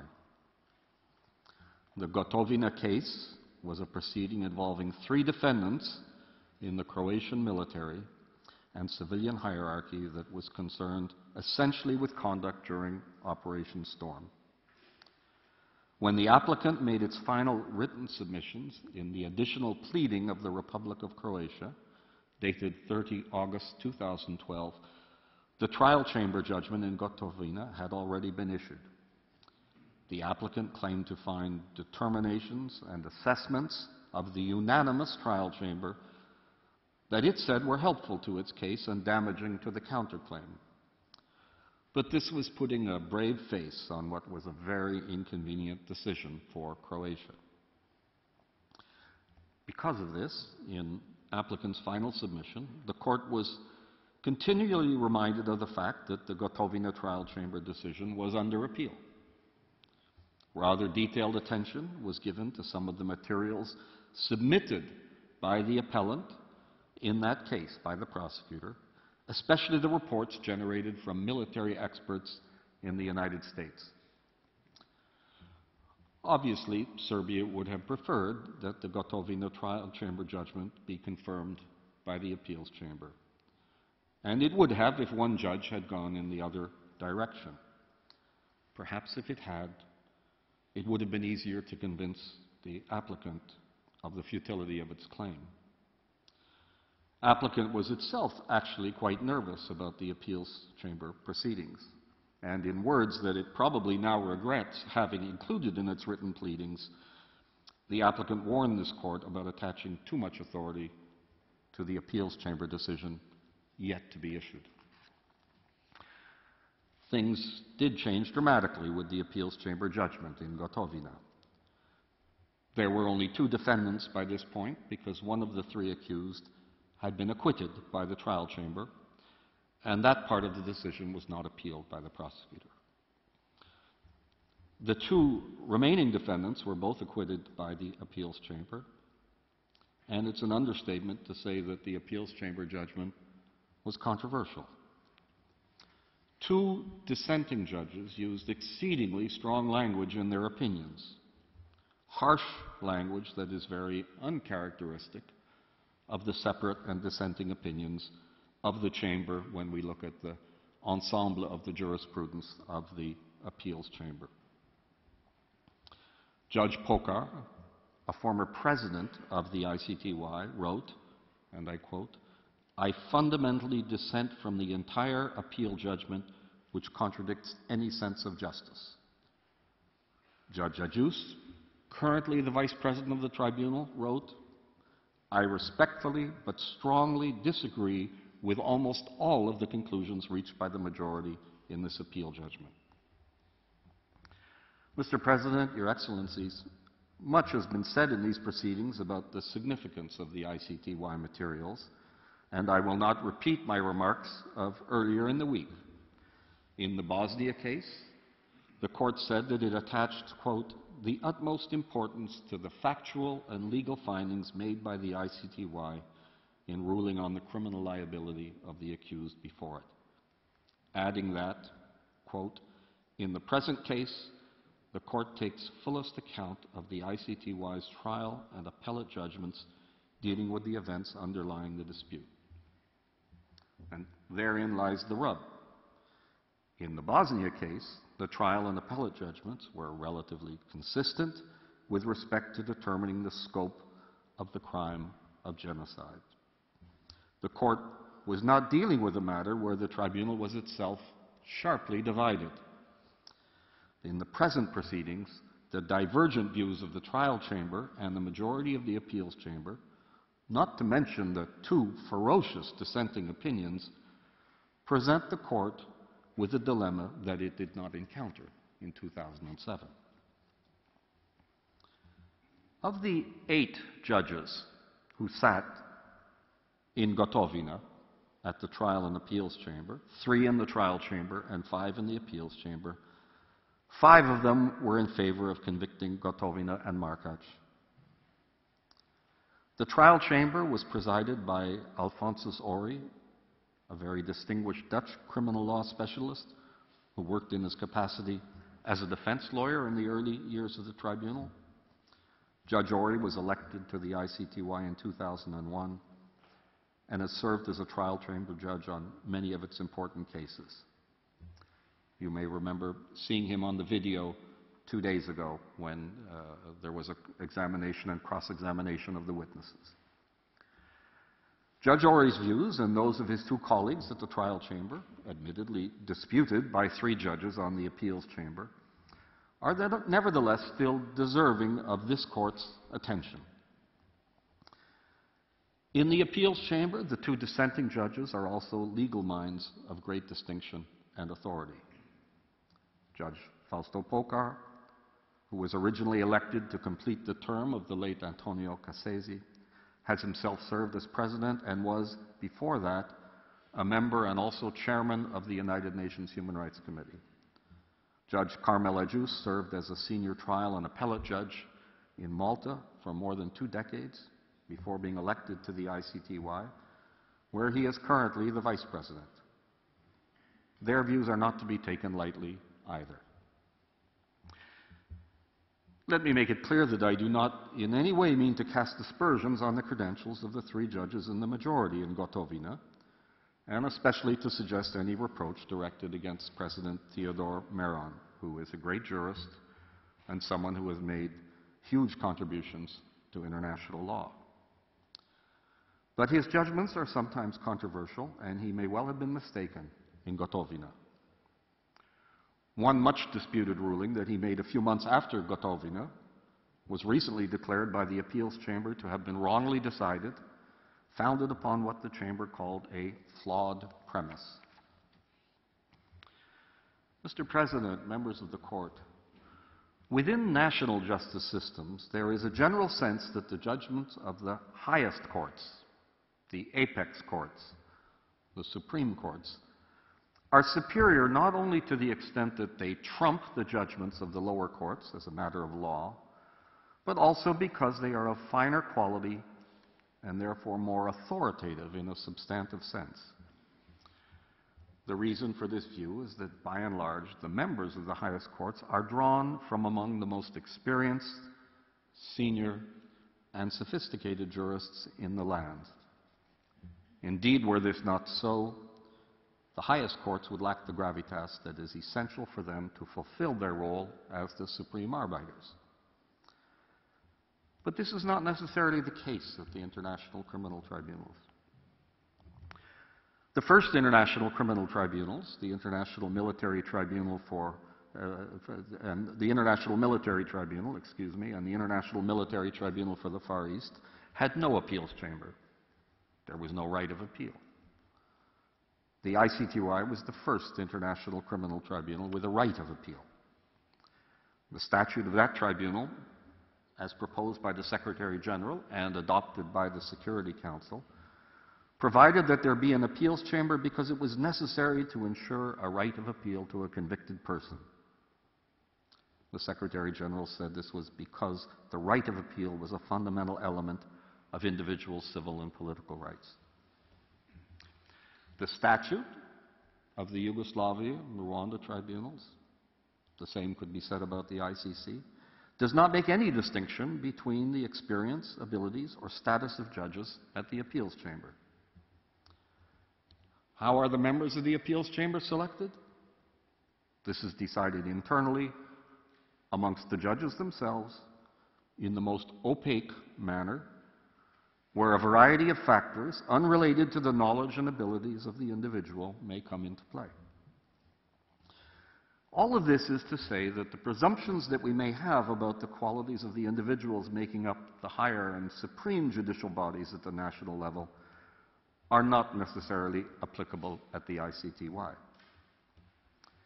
It seems from the statute that the superior status of the appeals chamber is established by virtue of only one principle. It's larger. Whereas there are 3 judges in the trial chamber of the tribunal, there are 5 at the appeals chamber. This is not unlike the situation at the European Court of Human Rights, where the judges are all equal, but where the Grand Chamber is more authoritative because it is more than twice the size of a chamber. As far as the prosecutor and the defendant, the parties to the case, are concerned, a 3-judge majority of the appeals chamber overturns a unanimous 3-judge trial chamber, as is the case in Gotovina. But the court here is not concerned with the binding effect of the judgment. Rather, the question is whether or not the various determinations of the trial and appeals chamber are persuasive. From that perspective, viewing the reasons of the 3-judge majority of the appeals chamber as triumphing over those of the unanimous trial chamber is, I would submit, simplistic and mechanistic as a way of analyzing these complex cases. It's for that reason that a more accurate view of Gotovina may require us to describe the tribunal as a division of 5 judges to 3, with the majority concluding there was a joint criminal enterprise involving the highest levels of the Croatian regime aimed at removing Serbs from the Krajina.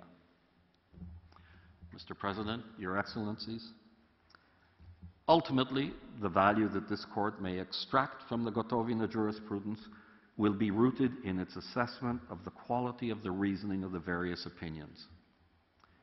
Here, the detailed and lengthy consideration of evidence by the trial chamber ought to weigh heavily in its appreciation by the International Court of Justice. This court may also attach some significance to the very laconic, summary nature of the reasons of the appeals chamber majority, a flaw that is cited by both dissenting judges. Indeed, the appeals chamber majority was silent on many significant issues of fact that were in fact determined by the trial chamber when it found Gotovina and Markac guilty. For these reasons, the court should adopt a careful and nuanced approach to the disputed message that emerges from the ICTY in the Gotovina decisions. In its supplementary observations, filed several months before the appeals chamber issued its decision in Gotovina, the additional pleading, applicants stated that even if the decision were to be upheld, it would not be helpful to the counterclaim. Croatia rejected the idea that the crime against humanity of persecution had been perpetrated as part of the joint criminal enterprise that involved President Tužman and other high officials in the Croatian regime. Ergo, the trial chamber undermined the proposition that even a lesser form of genocide took place during Operation Storm. This was Croatia's position. Croatia's thesis rested on 2 fundamental errors, derived from misreading not only the decision of the trial chamber, but also the judgment of this court in the 2007 Bosnia case. First, applicant has misunderstood the relationship between genocide and crimes against humanity. Second, Croatia's selective reading of the Gotovina trial chamber decision overlooked the fact that on several occasions the tribunal concluded that the crime against humanity of persecution was indeed part of the joint criminal enterprise. Mr. President, Your Excellencies, on more than one occasion in its submissions, Croatia has described genocide as an extreme form of crime against humanity, relying here upon reference to the 2000 judgment of this court. Applicant associates genocide with the crime against humanity of persecution. Applicant attaches considerable importance to this point, saying that this undermines the counterclaim. Even if in reality the point may not have much bearing on the decision to be reached in this case, it seems prudent to address it for no other reason than to assist the court should the matter be addressed in your judgment. In the 2007 judgment, the court spoke of the relationship between genocide and crimes against humanity and did in fact cite a decision of a trial chamber of the ICTY where this was discussed. We may dispute whether or not the court meant to incorporate everything in the lengthy citation as its own view on the matter. Be that as it may, there is much other authority within the case law of the international criminal tribunals for viewing the two categories, genocide and crimes against humanity, as having a certain degree of autonomy. The appeals chamber of the ICTY, in the leading case, Prosecutor versus Kurtstich, could not have been more unequivocal. And I quote, "The offense of genocide does not subsume that of persecution." Close quote. The appeals chamber noted differences in the intent requirement, explaining, for example, that unlike crimes against humanity, the intent requirement of genocide is not limited to instances where the perpetrator seeks to destroy only civilians. Another useful authority is the report of the International Commission of Inquiry into Darfur, presided over by the late Antonio Cassese, set up pursuant to Security Council resolution in 2004. It noted that, and I quote, "Genocide is not necessarily the most serious international crime. Depending upon the circumstances, such international offenses as crimes against humanity or large-scale war crimes may be no less serious and heinous than genocide." I submit this material to the court to be of assistance in studying this problem. In the additional pleading, applicant states that the trial chamber, quote, "rejected in their entirety the contention that persecution by murder, inhumane acts, cruel treatment, disappearances, plunder, or wanton destruction made up part of the joint criminal enterprise." Applicant contends that the trial chamber only entered convictions for the less serious form of the crime against humanity of persecution. Let me quote from the Gotovina trial chamber judgment's discussion of the joint criminal enterprise. At paragraph 2310, this is on your screens, the trial chamber states, "The crimes of deportation and forcible transfer were central to the joint criminal enterprise. The acts taken by members of the political and military leadership in this respect aimed to target and did target Krajina Serbs and were therefore discriminatory. The trial chamber therefore finds the objective of the joint criminal enterprise also amounted to the crime of persecution, deportation, and forcible transfer." I apologize to the court. There's no French language version of this judgment available, so we have no official translation. The next paragraph, 2311. "Members of the Croatian political and military leadership took the decision to treat whole towns as target for the initial artillery attack.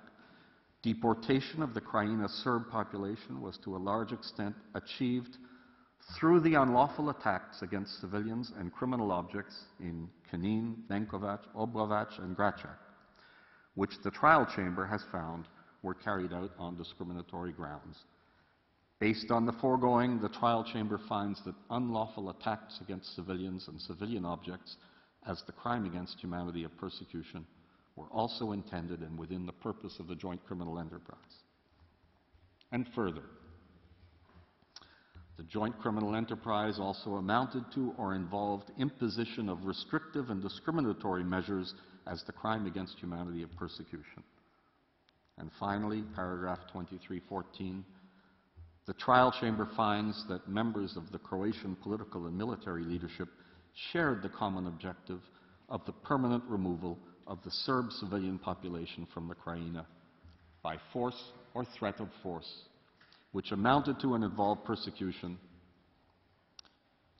deportation, forcible transfer, unlawful acts against civilians and civilian objects, and discriminatory and restrictive measures, as well as deportation and forcible transfer. None of this can be surprising in light of the materials that have been presented to you over the last 2 days. Applicant distorts the import of the trial chamber judgment by focusing on what appears to be a largely technical distinction that was made with respect to forms of persecution. Gotovina and Markac were indeed convicted of the crime against humanity of murder. The trial chamber said that the murders, as set out in Chapter 5 and the murder of Peter Bota, constitute persecution as a crime against humanity. They were also convicted of the crime against humanity of inhumane acts and of the war crime of cruel treatment. The chamber concluded that the inhumane acts and cruel treatment constitute persecution as a crime against humanity. The murders, inhumane acts, and cruel treatment for which Gotovina and Markac were convicted under the general heading Crimes Against Humanity were not deemed to be part of the joint criminal enterprise as such, but they were deemed to be the natural and foreseeable consequences of the joint criminal enterprise to remove permanently the Serbs from the Krajina. Mr. President, members of the Court, this is how the theory of the joint criminal enterprise operates. An individual who participates in a joint criminal enterprise can be convicted not only of the crimes he or she intended and that were part of the joint criminal enterprise, but also those that were natural and foreseeable consequences. The trial chamber did not, of course, conclude that the joint criminal enterprise included genocide, which was not charged in the indictment. But its finding that there was a joint criminal enterprise aimed at the permanent removal of the Serb population from the Krajina can hardly be said to undermine the counterclaim.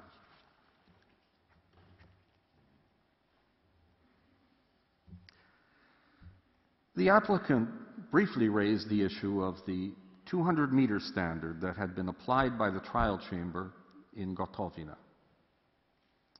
The trial chamber established a kind of evidentiary presumption that artillery shells landing more than 200 meters from a legitimate military target were either aimed at civilian objects or were fired with indifference or disregard for civilian objects.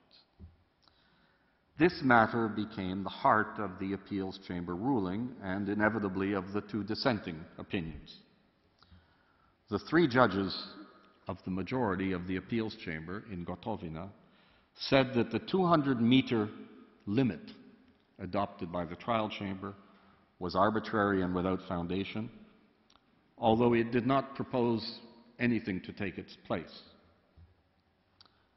Had the present case, this case, been heard by the International Court of Justice 2 years ago, I doubt that we would have lingered on the 200-meter issue. Perhaps it would not have been discussed at all. The counter-memorial explained, and I quote, "Artillery fire was of special importance for the Croatian army in Operation Storm." Serbia cited the incendiary remarks of President Tužman at the Brioni conference and Gotovina's loyal response that he could destroy Knin in the entirety in a few hours. Serbia referred to the statements of independent international observers and monitors who were present in Knin during the artillery bombardment. The counter-memorial described the indiscriminate shelling of other towns. No mention was made anywhere of a 200-meter standard. The elements of evidence that Serbia invoked were discussed in great detail by the trial chamber and in the dissenting opinions in the appeals chamber, especially the opinion of Judge Ajus. But we could not, of course, have known that because the counter memorial was filed nearly a year and a half before the trial chamber judgment was issued. The 200-meter limit did not figure in the reply of the applicant either. The reply was filed 4 months before the Gotovina trial chamber decision. Serbia did not even mention a 200-meter limit in the rejoinder, filed 6 months after the trial chamber decision. Serbia did refer to the judgment, of course, but it selected as an exemplary citation a discussion of the shelling in which the trial chamber said, quote, that at distances of 300 to 700 meters, close quote, the impacts were, quote, relatively far away from identified artillery targets, close quote, and that a significant number of shells fell within that zone. The 200-meter limit was one component of the analysis adopted by the Gotovina trial chamber in its assessment of a variety of evidentiary sources. It was only one component, and as I have just mentioned, in at least one other part of the judgment, the trial chamber seems to have looked at another standard of 300 to 700 meters. Taken as a whole, these elements resulted in the conclusion that the artillery bombardment of Knin and of other cities was at times indiscriminate, but that, even worse, it actually targeted non-military objectives. And as the court has seen, there is other evidence besides a presumption about the radius of targeting that supports this observation. In a part of its judgment, the trial chamber spoke of the 200-meter standard, and the majority of the appeals chamber said this was an error. Moreover, that it was decisive in tipping the opinion of the trial chamber to concluding that the artillery attack was indiscriminate, and that this in turn tipped the opinion of the trial chamber in its assessment of a range of other evidence indicating the brutal ethnic cleansing of Operation Storm, and that this in turn tipped the opinion of the trial chamber in concluding that Operation Storm was itself a joint criminal enterprise to remove ethnic Serbs from the Krajina. As the dissenting judges point out, this was an extraordinary and unprecedented move by the appeals chamber, using one flaw in a massive judgment, pulling at it like a loose thread until the entire garment unraveled. Judge Ajus noted the legal sleight of hand by which the three-judge majority used the 200-meter standard as a pretext to review all the evidence rather than articulate the correct legal standard, which it never actually did. He noted how the majority faulted the trial chamber for failing to justify its 200-meter standard, yet then concluded that there is no such standard and that, accordingly, the shelling could not be deemed indiscriminate. He said, I quote, I find the fact that the majority feels it can conduct a de novo review and come to its conclusions within just 3 paragraphs of the trial chambers of the appeals judgment to be quite staggering and, in my view, unfairly dismissive of the trial chamber's findings. I note that the trial chamber judgment totals over 1,300 pages, with the evidence in the trial chamber's findings on the unlawfulness of the attacks on the 4 towns set out over 200 pages. Judge Ajus concluded that, quote, the majority has impermissibly tied all of the trial chamber's findings to the 200-meter standard and then simply dismissed them, when it should instead have formulated and applied its own legal standard. Mr. President, Your Excellencies, I cannot do justice to the debate in the various opinions, majority and minority, in the appeals chamber decision, as well as the exhaustive analysis of the facts in the more than 1,300 pages of the trial chamber judgment. They will no doubt be consulted by the court as it deliberates on this case. I would only make one final observation on this subject. Because the majority of the appeals chamber hinged its entire analysis on the 200-meter issue, it did not discuss in any depth the other findings of the trial chamber. Consequently, it did not really find fault with most of it, other than the wholesale dismissal of the material, because it said this was a logical consequence of the rejection of the 200-meter standard. In other words, should this court be attracted by the analysis of the dissenting judges in the appeals chamber, it will then find that the bulk of the findings of the trial chamber on a range of issues concerning Operation Storm are unchallenged and compelling. As a general proposition, its findings are very supportive of the evidentiary submissions and the legal analysis associated with the counterclaim. The trial chamber did not, of course, pronounce itself on the genocide issue, but that is because genocide had not been charged. In challenging the basis of the counterclaim, the applicant says that Serbia bases its argument on only one episode, Operation Storm, which took place over a period of several days, contrasting this with its claim, which recites a litany of abuses over a much longer period of time. Croatia seems to have lost sight of the case law of this court. Presumably, Croatia would also dismiss the view that genocide took place at Srebrenica because of the short duration of the violent attack. In its additional pleading, applicant seems to suggest that we have not produced evidence before the court and that we rely entirely on factual findings by the trial chamber in Gotovina. And, Mr. President, members of the court, you know that this is not the case. It is an absurd suggestion. Our counterclaim with supporting evidence was filed here at the court long before the Gotovina judgment.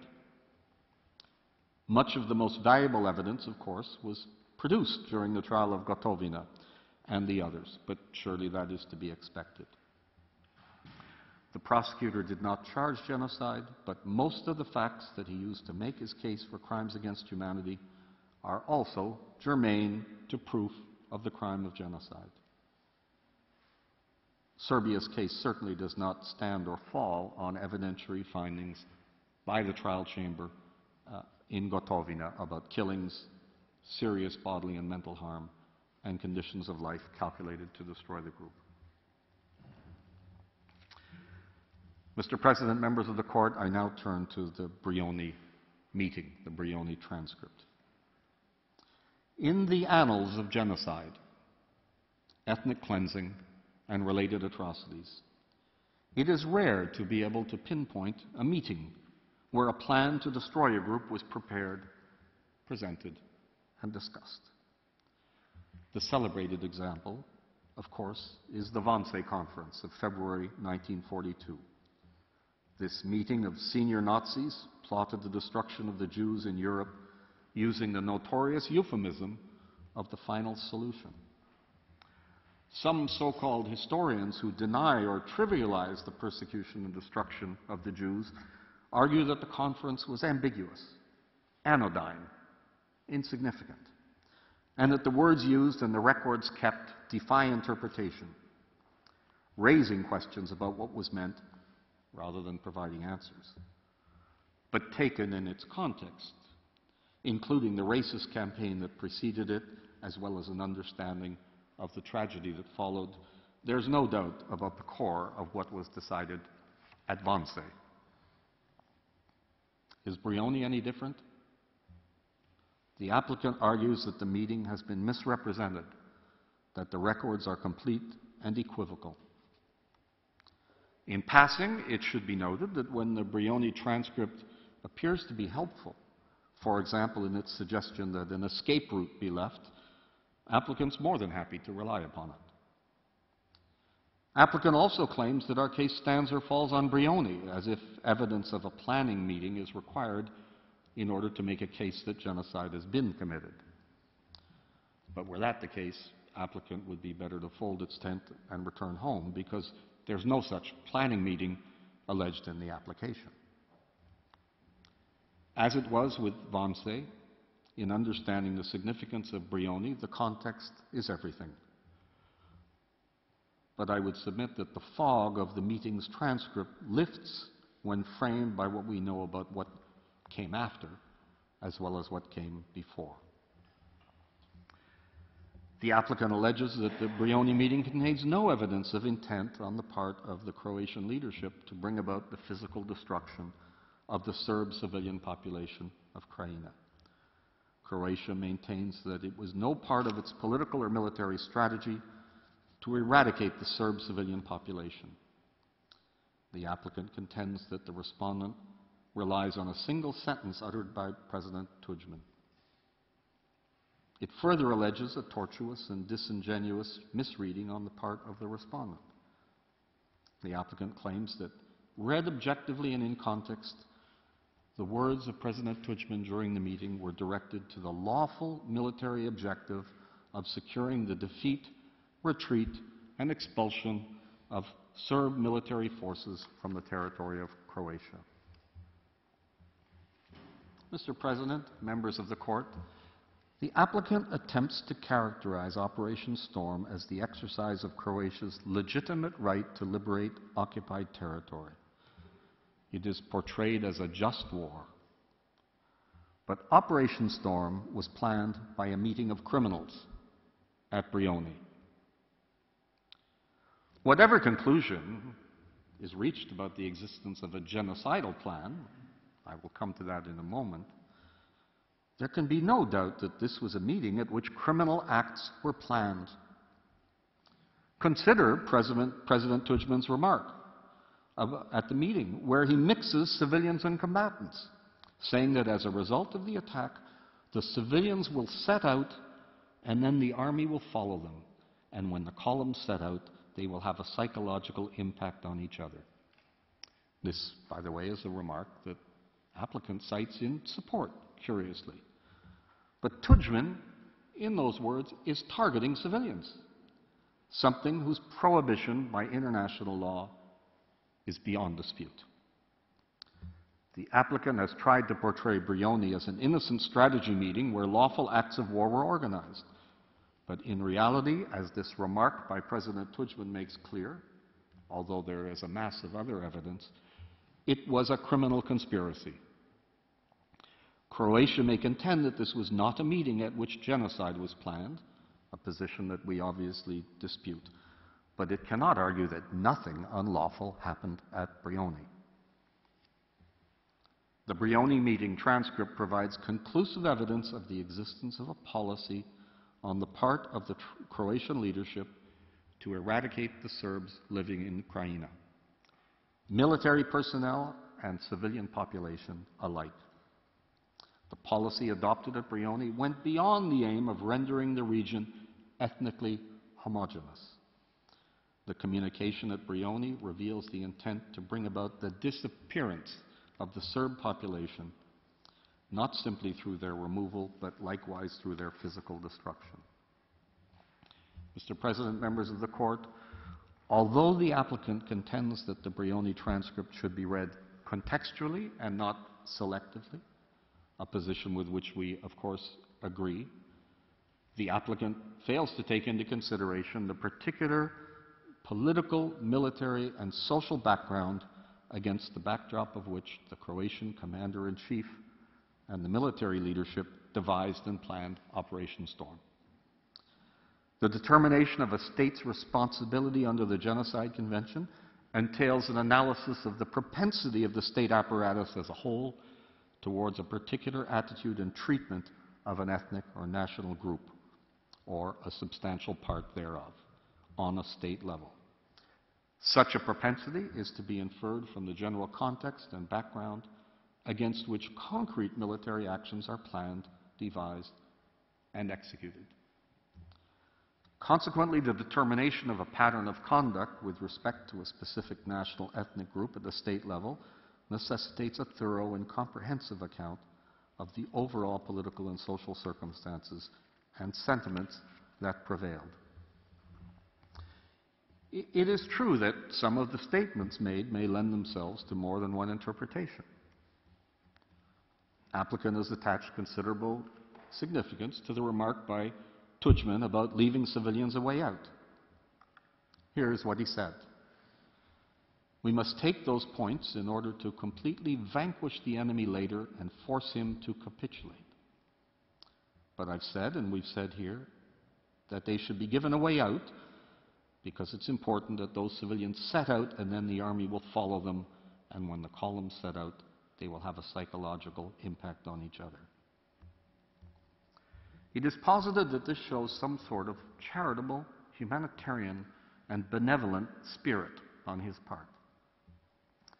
The overall context, however, leaves no doubt about what was going on. I can do no better here than to cite Judge Fausto Pokar in his dissent in Gotovina, highlighting a passage in the trial chamber judgment to the effect that, quote, "The references at the meeting to civilians being shown a way out was not about the protection of civilians, but about civilians being forced out." And Judge Pokar said, "In light of the trial chamber's careful and detailed review of the minutes of the Brioni transcript," he said it was, quote, "simply grotesque," close quote, to attach any benign interpretation to the Brioni transcript. Simply grotesque.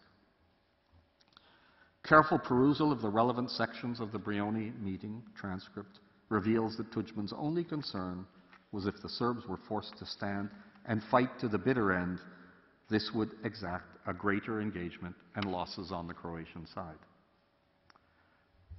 Similarly, purely practical considerations underlie the insistence of Tuđman at Brioni that artillery should be used sparingly during the attacks, a statement to which applicant attaches significance. Tuđman was cognizant of the fact that at the time the Croatian military lacked enough ammunition. This was the only reason why the artillery attacks during Operation Storm did not reach the extreme magnitude of inflicting complete destruction on the Serbian side. Solid proof in this regard is provided by Tuđman's own words, reference to which has already been made by Mr. Obradović yesterday. Let me briefly remind the court what Tuđman said, and I quote, "If we had enough ammunition, I too would be in favor of destroying everything by shelling prior to advancing." In assessing the context, we turn first to the man who presided, the man who was in charge. And perhaps had Franjo Tuđman lived longer, he would have found himself in the dock here in The Hague, perhaps charged with genocide. We might then benefit from his own attempts to explain the words he used at Brioni. Such an account might or might not be reliable, as is often the case when individuals attempt to explain and rationalize the awkward and discomforting comments they've made. But the absence of Tuđman doesn't mean we can't understand what he meant. As a starting point, it's to be noted that, albeit not direct evidence in itself, the character of a person may nevertheless provide an indication as to that person's propensity towards a particular pattern of behavior or conduct. This is straightforward criminal law. The character of a person may be relevant in the assessment of other circumstances, such as motive and intent, depending on the circumstances at hand. Although the subject matter of the ICJ proceedings does not concern the individual criminal responsibility of the participants at the Brioni meeting, the ideological background of the person assuming the highest political and military position in the hierarchy of the Croatian state, and thus in a position implying the power to devise the state policy, is of undoubted relevance.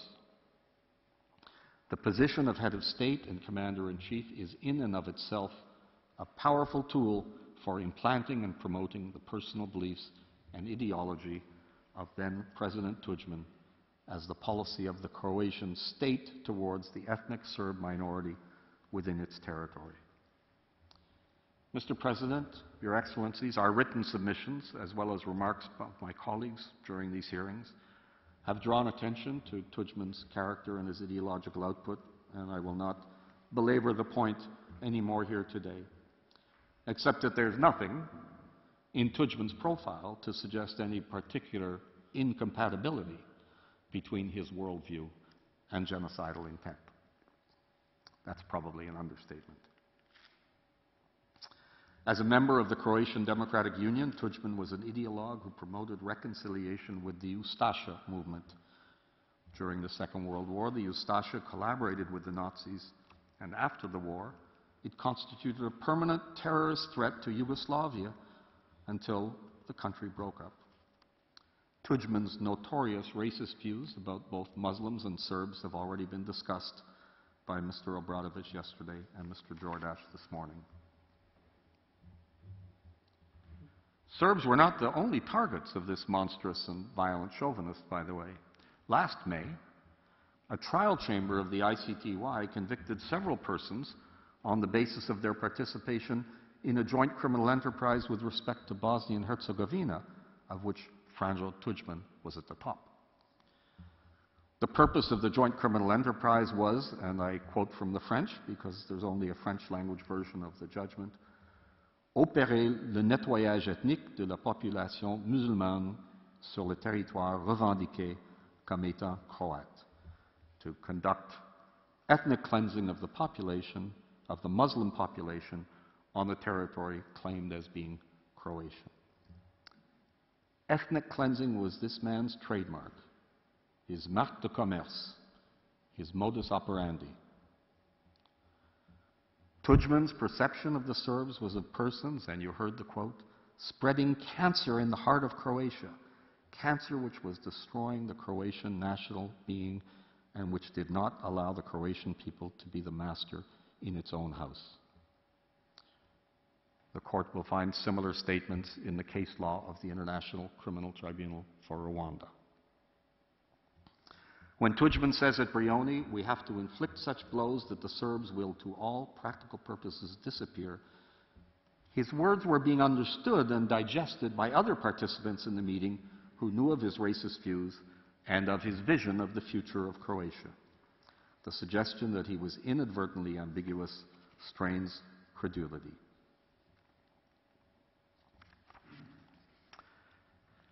Often, when the application of the Genocide Convention is considered, there is a tendency to focus on the immediate circumstances, the acts of killing, causing physical and bodily harm, mental and bodily harm, and deprivation of the means of survival, and on the number of victims and their geographic location.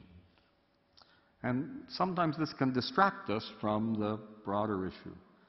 Genocide is above all a crime of racial hatred. This is the feature that prompted the General Assembly, in the aftermath of the terrible crimes of the Second World War, to condemn it at its first session as an international crime, and to proceed 2 years later to adopt the convention. It is the racial hatred associated with the acts that enables conclusions to be drawn about the intent behind them. The Brioni meeting is part of the context of Operation Storm, but the words spoken there need to be interpreted within this broader background of anti-Serb policy at a state level in Croatia. The specific intent to destroy the Serb population of the Krajina is also suggested by the thirst of the Croatian leadership for a military attack. History provides other examples of the refusal of extremists, themselves bent on genocidal destruction of an ethnic group perceived as an enemy, to reach a negotiated settlement because it frustrates their ultimate goal. Only a year before Operation Storm, Genocide in Rwanda sabotaged a process of peaceful settlement involving a power-sharing regime in order to proceed with their final solution of what they called the Tutsi problem. Perhaps Tuđman and his henchmen had studied this case from Africa. What we can say is that a negotiated settlement was not sought by the Croatian leaders. We can even sense this in part of the applicant's submission, where there is talk of Croatia's right to retake territory and of the alleged validity of the military action and the use of force under international law. In fact, there was an adamant unwillingness on the part of Croatia to genuinely engage in negotiations for the peaceful resolution of the conflict with the ethnic Serbs living in Croatia. the meeting of the Croatian leadership on 31 July 1995 and the subsequent events contemplated at Brioni, taken individually and in conjunction with each other, disclosed the specific intent of the Croatian authorities to bring about the disappearance of the ethnic Serbs of the Krajina. The intent was to effect the disappearance from the region without differentiation as to Serb rebel forces or civilian population, including through their physical destruction. And the Brioni communication entails a number of manifestations of genocidal intent, each of which finds further reflection in the subsequent events that took place on the ground.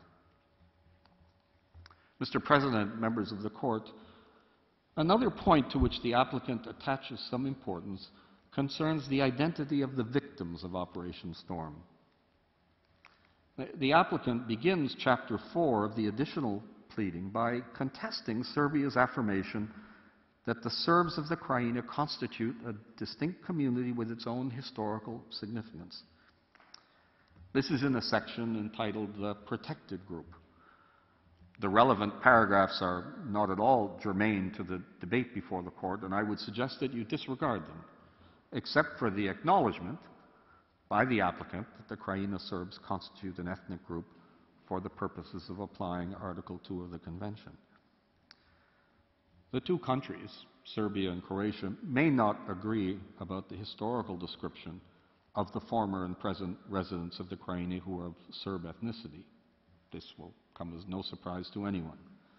But of course, that's not an issue that the Court needs to resolve. The only question is whether those peoples constitute one of the four groups protected by Article 2 of the Convention. And does Croatia really mean to suggest in those paragraphs that this is a matter of dispute? The applicant admits the following: that Croatian Serbs constituted a separate national or ethnic group, and that the Serb civilian population in the Krajina represented a substantial part of that group.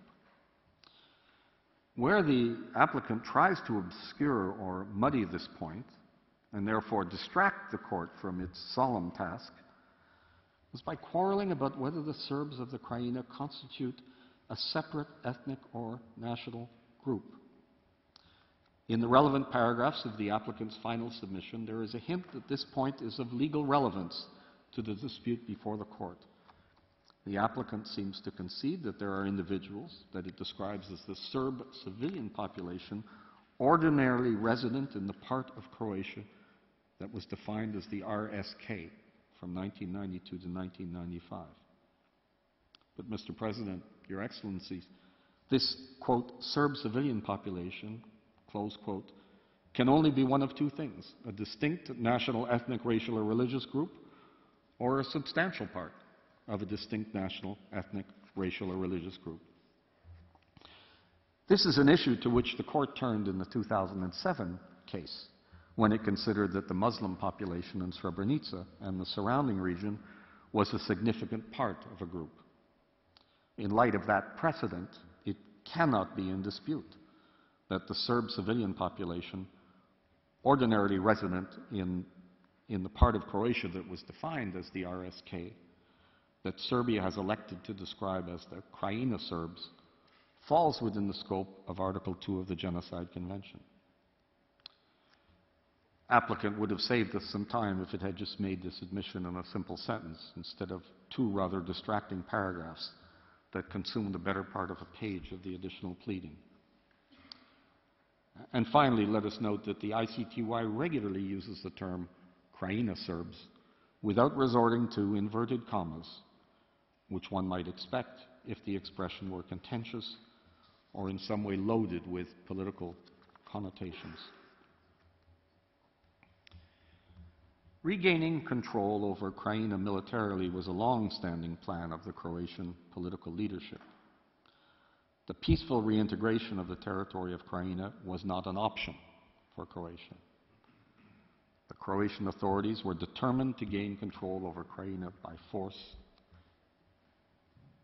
Indicative in this respect is President Tužman's opening statement at the Brioni meeting, as well as the testimony of witness Galbraith, the American ambassador, who, when questioned in the ICTY Gotovina case, stated, "Let me clarify, I knew substantially before June 10th, and this is reflected in lots of documents, that it was Tuđman's plan in 1994 to take the Krajina militarily."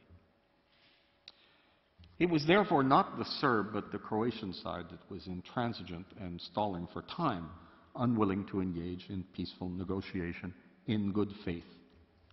And the Brioni transcript also attests to the fact that the Croatian political and military leadership were well aware of the Serb authorities' willingness to achieve peaceful resolution of the conflict. The Croatian authorities knew that the Yugoslav government was condemning the Croatian aggression and was calling upon the international community to ensure the cessation of hostilities and a political dialogue. The Croatian leadership was also aware that the Serbs had accepted the Stoltenberg plan, that they would not attack, that they had allowed the United Nations Confidence Restoration Operation in Croatia to deploy on the border as observers. This is all in the Brioni transcript. The Croatian political and military leadership were seriously concerned with the willingness on the part of the Serbs for peaceful solution of the conflict. The Croatian authorities were alarmed that the Serb attitude at the time was depriving Croatia from the necessary justification to launch a military attack. The Croatian political and military leadership acknowledged the need to, quote, find some kind of pretext, close quote, for their actions, for their venture in order to proceed according to plan. Here's what President Tuđman said. So, I want to hide what we're preparing for the day after, and we can then rebut any argument in the world about how we didn't want to talk. This was nothing new. Operation Flash, some months earlier, also provides evidence of the planning and manufacture of pretexts for the ignition of hostilities and the initiation of military operations. There were also provocations of incidents on the part of Croatia aimed at imputing to the Serb forces the initiation of hostilities. Let us recall Tuđman's remark when Operation Flash was being conceived. We should say Serbian forces caused an incident again. I told ministers that they should go in 2 or 3 cars and let the Serbs shoot at them. Scenarios were devised and incidents concocted for the purpose of insinuating offensive conduct on the part of the Serb forces. And see the statement, Mr. President, members of the court, by Gojko Šušak during the same discussion contemplating Operation Flash. Mr. President, the worst case scenario would be to go in, let's say 2 cars, 2 vans, leave them, have them riddled all over with bullets, and film this for television. On the eve of Operation Storm, less than a day before the actual commencement of the military operation, the Croatian leadership sent a misleading message to the Serbs and to the international community by pretending to be engaged in the peaceful negotiations at Geneva. The Croatian leadership assumed this attitude as a mask to give the impression of accepting the talks held in Geneva while preparations for the launch of the military attack were already underway. Living peacefully together with the ethnic Serbs was simply not an option for the Croatian leadership. A military operation which would eradicate the Serbs was the only course of action contemplated by the Croatian leadership. Despite the combined efforts of Serbia and of the international community for peaceful resolution of the Krajina conflict, Croatia stood adamant on its decision to proceed with military intervention against the ethnic Serbs. The disappearance of the ethnic Serbs from the region was a deliberate policy on the part of the Croatian leadership, something that emerged and ripened over the years within a conflict of ethnic hatred, as has happened in other countries where genocide has occurred. The genocidal intent crystallized during the Brioni discussion. The applicant itself acknowledges the extreme magnitude of the intended military intervention by using the words overwhelming with respect to the attack on the Serbs planned by the Croatian leadership. Consequently, the only way in which the military operation was to be conducted, as articulated by the Commander-in-Chief, was through the inflictions of, quote, such blows that the Serbs would, to all practical purposes, disappear. That is to say, the areas the Croats did not take at once had to capitulate within a few days. The intended blows on the Serbs were to be of such magnitude which would prevent the Serb forces from recovering and would compel them to capitulate. And that, Mr. President, members of the Court, is what happened. It's important to note that at the time these statements were made, the Croatian political and military leadership were well aware of the considerable demoralization and internal disorganization of the Serb forces, as well as of the Croatian military superiority, both in quantitative and qualitative aspects. And as has already been noted by Mr. Obradovic, on one side were 150,000 soldiers, while on the other were around 30,000 soldiers of the Serbian army of the Krajina. The Serbian army was suffering structural weaknesses and did not have enough combat formations to maintain the depth and mobility needed to contain the penetration of the adversary. During the Brioni meeting, it was acknowledged that the primary concern of the Serbian forces at the time was not how to fight, but how to flee. Still, the Croatian political and military leadership insisted on the extreme magnitude of the military operation. Consequently, the eradication of the Serbs from the region was an easily conceivable and most logical consequence of the intended military attack. Applicant has replied to the counterclaim by producing two documents suggesting Croatian officers were to ensure compliance with international humanitarian law. But the existence of written orders does not prove in itself that instructions to observe humanitarian law did in fact reach those to whom they were addressed, the Croatian soldiers. In fact, the written orders were no more than a component of the camouflage for an attack whose very raison d'etre was an attack on non-combatants and therefore in breach of the laws of armed conflict ab initio. And we know that the soldier on the ground got a different message, as the evidence submitted by the respondent and discussed at length by Mr. Jordash and Mr. Obradovic attests.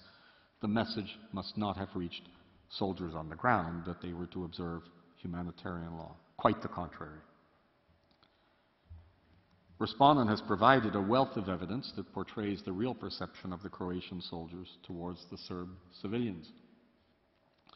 The Croatian army viewed all Serbs as enemies who had to be eliminated. And you saw the video with Witness Hill, whose testimony was reviewed by Mr. Jordash on Wednesday afternoon. It portrays the eagerness of the Croatian soldiers to enter into combat and kill all the Serbs.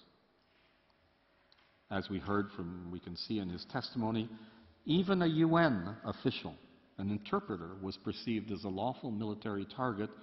He was to be killed on account of his Serbian origin. Mr. President, members of the Court, the vicious artillery attack on civilian targets is of course only one part of the evidence pointing to the subjective element of the crime of genocide. Mass expulsion of the civilian population from Krajina was also carefully orchestrated by the Croatian authorities. The refugee columns were deliberately ambushed, shelled, and executed by the Croatian soldiers on the way. The Croatian leadership at Brioni was well aware that the retreating columns would consist of civilians as well as of fleeing military personnel. This is clear from Tuđman's insistence on the importance that the civilians set out and then be followed by the military. Providing an avenue of retreat, as agreed upon at Brioni, was not intended to guarantee the protection of the fleeing columns. Given Tuđman's insistence at the meeting that the civilians be given a way out, it's clear that the Croatian authorities not only anticipated the mixed character of the columns, but very deliberately devised a scenario whereby the Serb forces would intermingle with the Serb civilians in the refugee columns. Furthermore, as the events that took place during Operation Storm suggest, the refugee columns were deliberately ambushed, shelled, and those in them were executed by Croatian soldiers. The mass killings of the Serbs who remained in the region represent a clear illustration of the genocidal intent of the Croatian leadership towards the Serbs in the Krajina. While the presence of Serb military personnel intermingled with civilians in the refugee columns may have provided some form of a pretext for attacks on the fleeing civilians by the Croatian army, it's impossible to mask the attacks on the population that remained behind in the region. The attitude of the Croatian military towards the Serbs who stayed behind is an unambiguous manifestation of the intent to destroy the group as such, rather than merely to deport or displace it by force. The force used by the Croatian military went beyond the aim of motivating those Serbs who had remained to leave the region. The force employed during the military operation was intended to physically destroy the population that had stayed behind. Most of the Serbs who did not flee and did not hide from the Croatian forces fell prey to the army or police and lost their lives. The population in the cities and villages was targeted and killed indiscriminately simply on account of Serb origin. The Serbs who remained in Krajina were tracked down and executed because of their ethnicity. The persons who stayed behind were those who were either unable to flee or those who had followed the appeal of the Croatian leadership in the media not to withdraw, relying on the illusory assurance that their rights would be protected. Not only did the Croatian soldiers kill everyone whom they were able to track down, but they also lured those who had escaped from the massacres to come out of hiding. Such, for instance, was the case of some shepherds from Gracak. Those shepherds were urged by the Croatian military to come down from the mountain pasture under the pretext that they would be provided with new identification documents. The moment the shepherds returned to the village, they were executed by Croatian soldiers. The manner in which the majority of the killings were committed, through shots in the back of the head, proves first and foremost the massive and uniform character of the executions, and second, the lack of any resistance, let alone any hostility, on the part of the victims towards their executioners.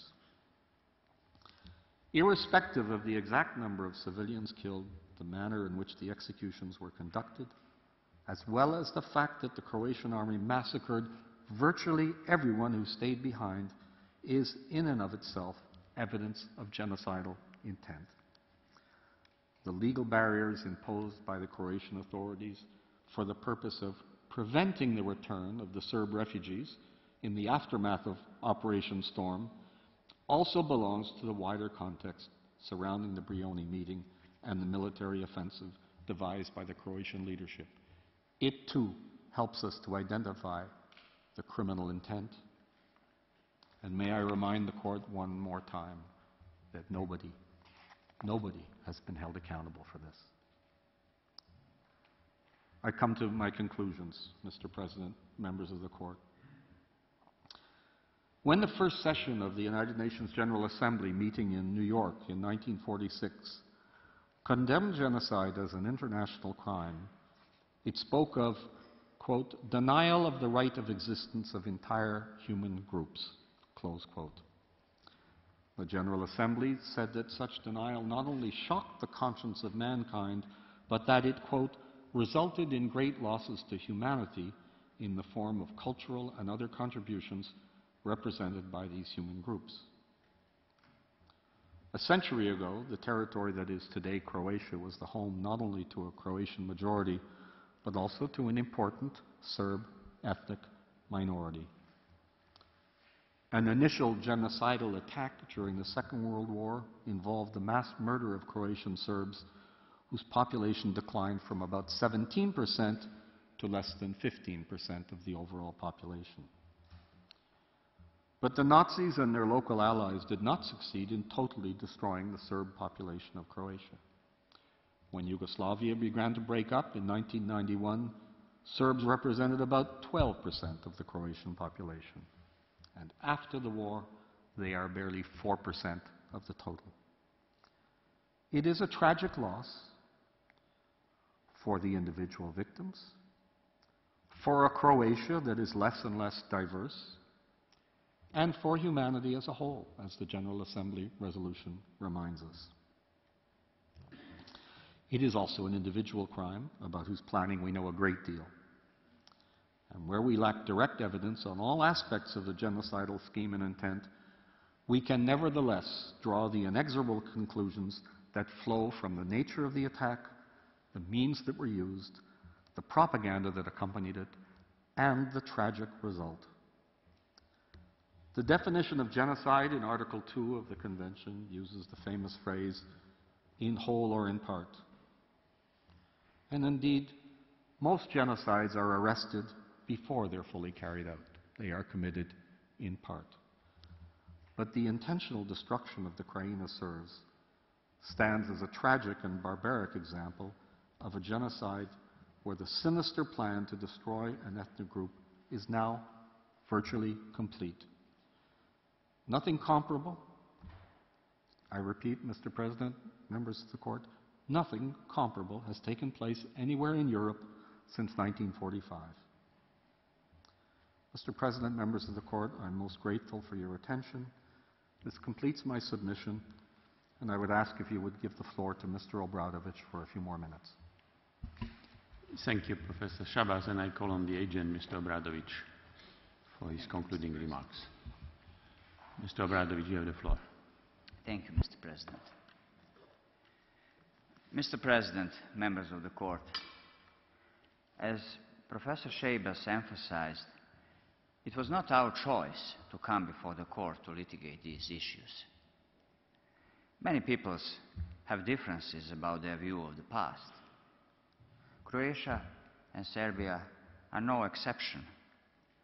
Over time, such matters require our attention, although it is important that we not be distracted from our shared objective, which is focused on the future, on peace and prosperity. As this Court knows very well, another of our neighbors chose to debate aspects of the conflict here in The Hague. The limited jurisdictional framework of the Genocide Convention is hardly suited for such complex discussions. We think that the issues about responsibility for violations and abuses committed in that conflict and in the conflict with Croatia are better addressed through other mechanisms and in other forums. Unfortunately, despite our best efforts to find an appropriate approach that would not require us to appear before the Court, Croatia has insisted upon a debate in this August forum. It is for that reason that we have chosen, as is our right, to meet the claim with a counterclaim. This is a time-honored response available in virtually all legal systems. We are saying, it was not our choice to come before you, but if the other party insists, we too have a claim related to the dispute. Indeed, we consider that our counterclaim, assessed in light of the required elements of the crime of genocide, is much stronger than the claim submitted by Croatia. The scale of the violence in Operation Storm, the number of the victims in a short period of time, and other limited opportunities on the side of the perpetrators, as well as the consequences upon the life of the attacked group, cannot be compared when any of the massive crimes described by the applicant's claim, which cover the time period of 5 years, is set side by side. The size of the Serb ethnic group in Croatia has shrunk enormously since 1991. If President Tužman had his way, it would have disappeared entirely. Nothing remotely similar can be said of the victim group that is the object of Croatia's claim. Of course, the result is not the only way of measuring the scale of violence and atrocity. But it cannot be denied that the Serb people in Croatia now joins the list of other ethnic groups. We do not need to mention them. The examples are well known to the members of the Court, who once lived in dynamic historic communities that barely exist today. The destruction of an ethnic group is a loss not only for the victims themselves, but for all of humanity. Indeed, it is to prevent such tragedies that Raphael Lemkin proposed in 1944 the recognition of the crime of genocide. His efforts led to General Assembly Resolution 96-1 of December 1946 and 2 years later to the adoption of the Convention itself. Mr. President, this concludes our presentation in the first round of these oral proceedings. I'm grateful for your attention and patience. Thank you very much, Mr. Obradovic. Before adjourning, I give floor to members of the court who have questions. The first one is Judge Cansado Trindade. You have the floor, sir, please. Thank you, Mr. President. My questions are addressed to both parties. During the written phase, both Croatia in its memorial and in its reply, and Serbia in its rejoinder, refer to the issue of the disappeared or missing persons to date. Both again refer to this issue in their oral arguments. Have there been any recent initiatives to identify and to clarify further the fate of the disappeared persons still missing to date? Is there any additional and more precise, updated information that can be presented to the court by both parties on this particular issue of disappeared and missing persons to date? Thank you. Thank you very much, Judge Cansado. Next, I'll give the floor to Judge Bandari. Judge Bandari, you have the floor. Thank you, Mr. President. The question is put to both the parties. Both the parties have made frequent reference in their written pleadings to the findings made by the Gotovina Trial Chamber judgment of the ICTY. Since the close of written pleadings in these proceedings, the appeal chambers of ICTY has set aside the judgment of the trial chamber in the Gotovina's case and acquitted the accused. In view of this development, what would be probative value of the findings contained in the trial judgment? Thank you. Thank you, Judge Bandari. The written text of these questions will be sent to the parties as soon as possible. In relation to the information sought by Judge Cansado Trindade, it would be appreciated if the parties could provide that during the second round of argument.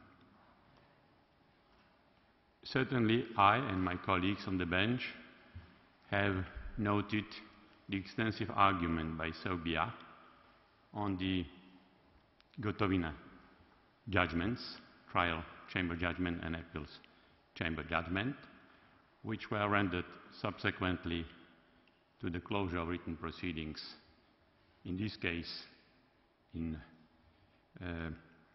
August 2012, in particular the appeals chamber judgment. So it is expected that Croatia will address these issues raised by Judge Bandari during its first round on Serbia's counterclaim, so that Serbia can subsequently comment, if needed, on the position of Croatia, and certainly Croatia will have last word on the issue of counterclaim at the sitting on April 1st.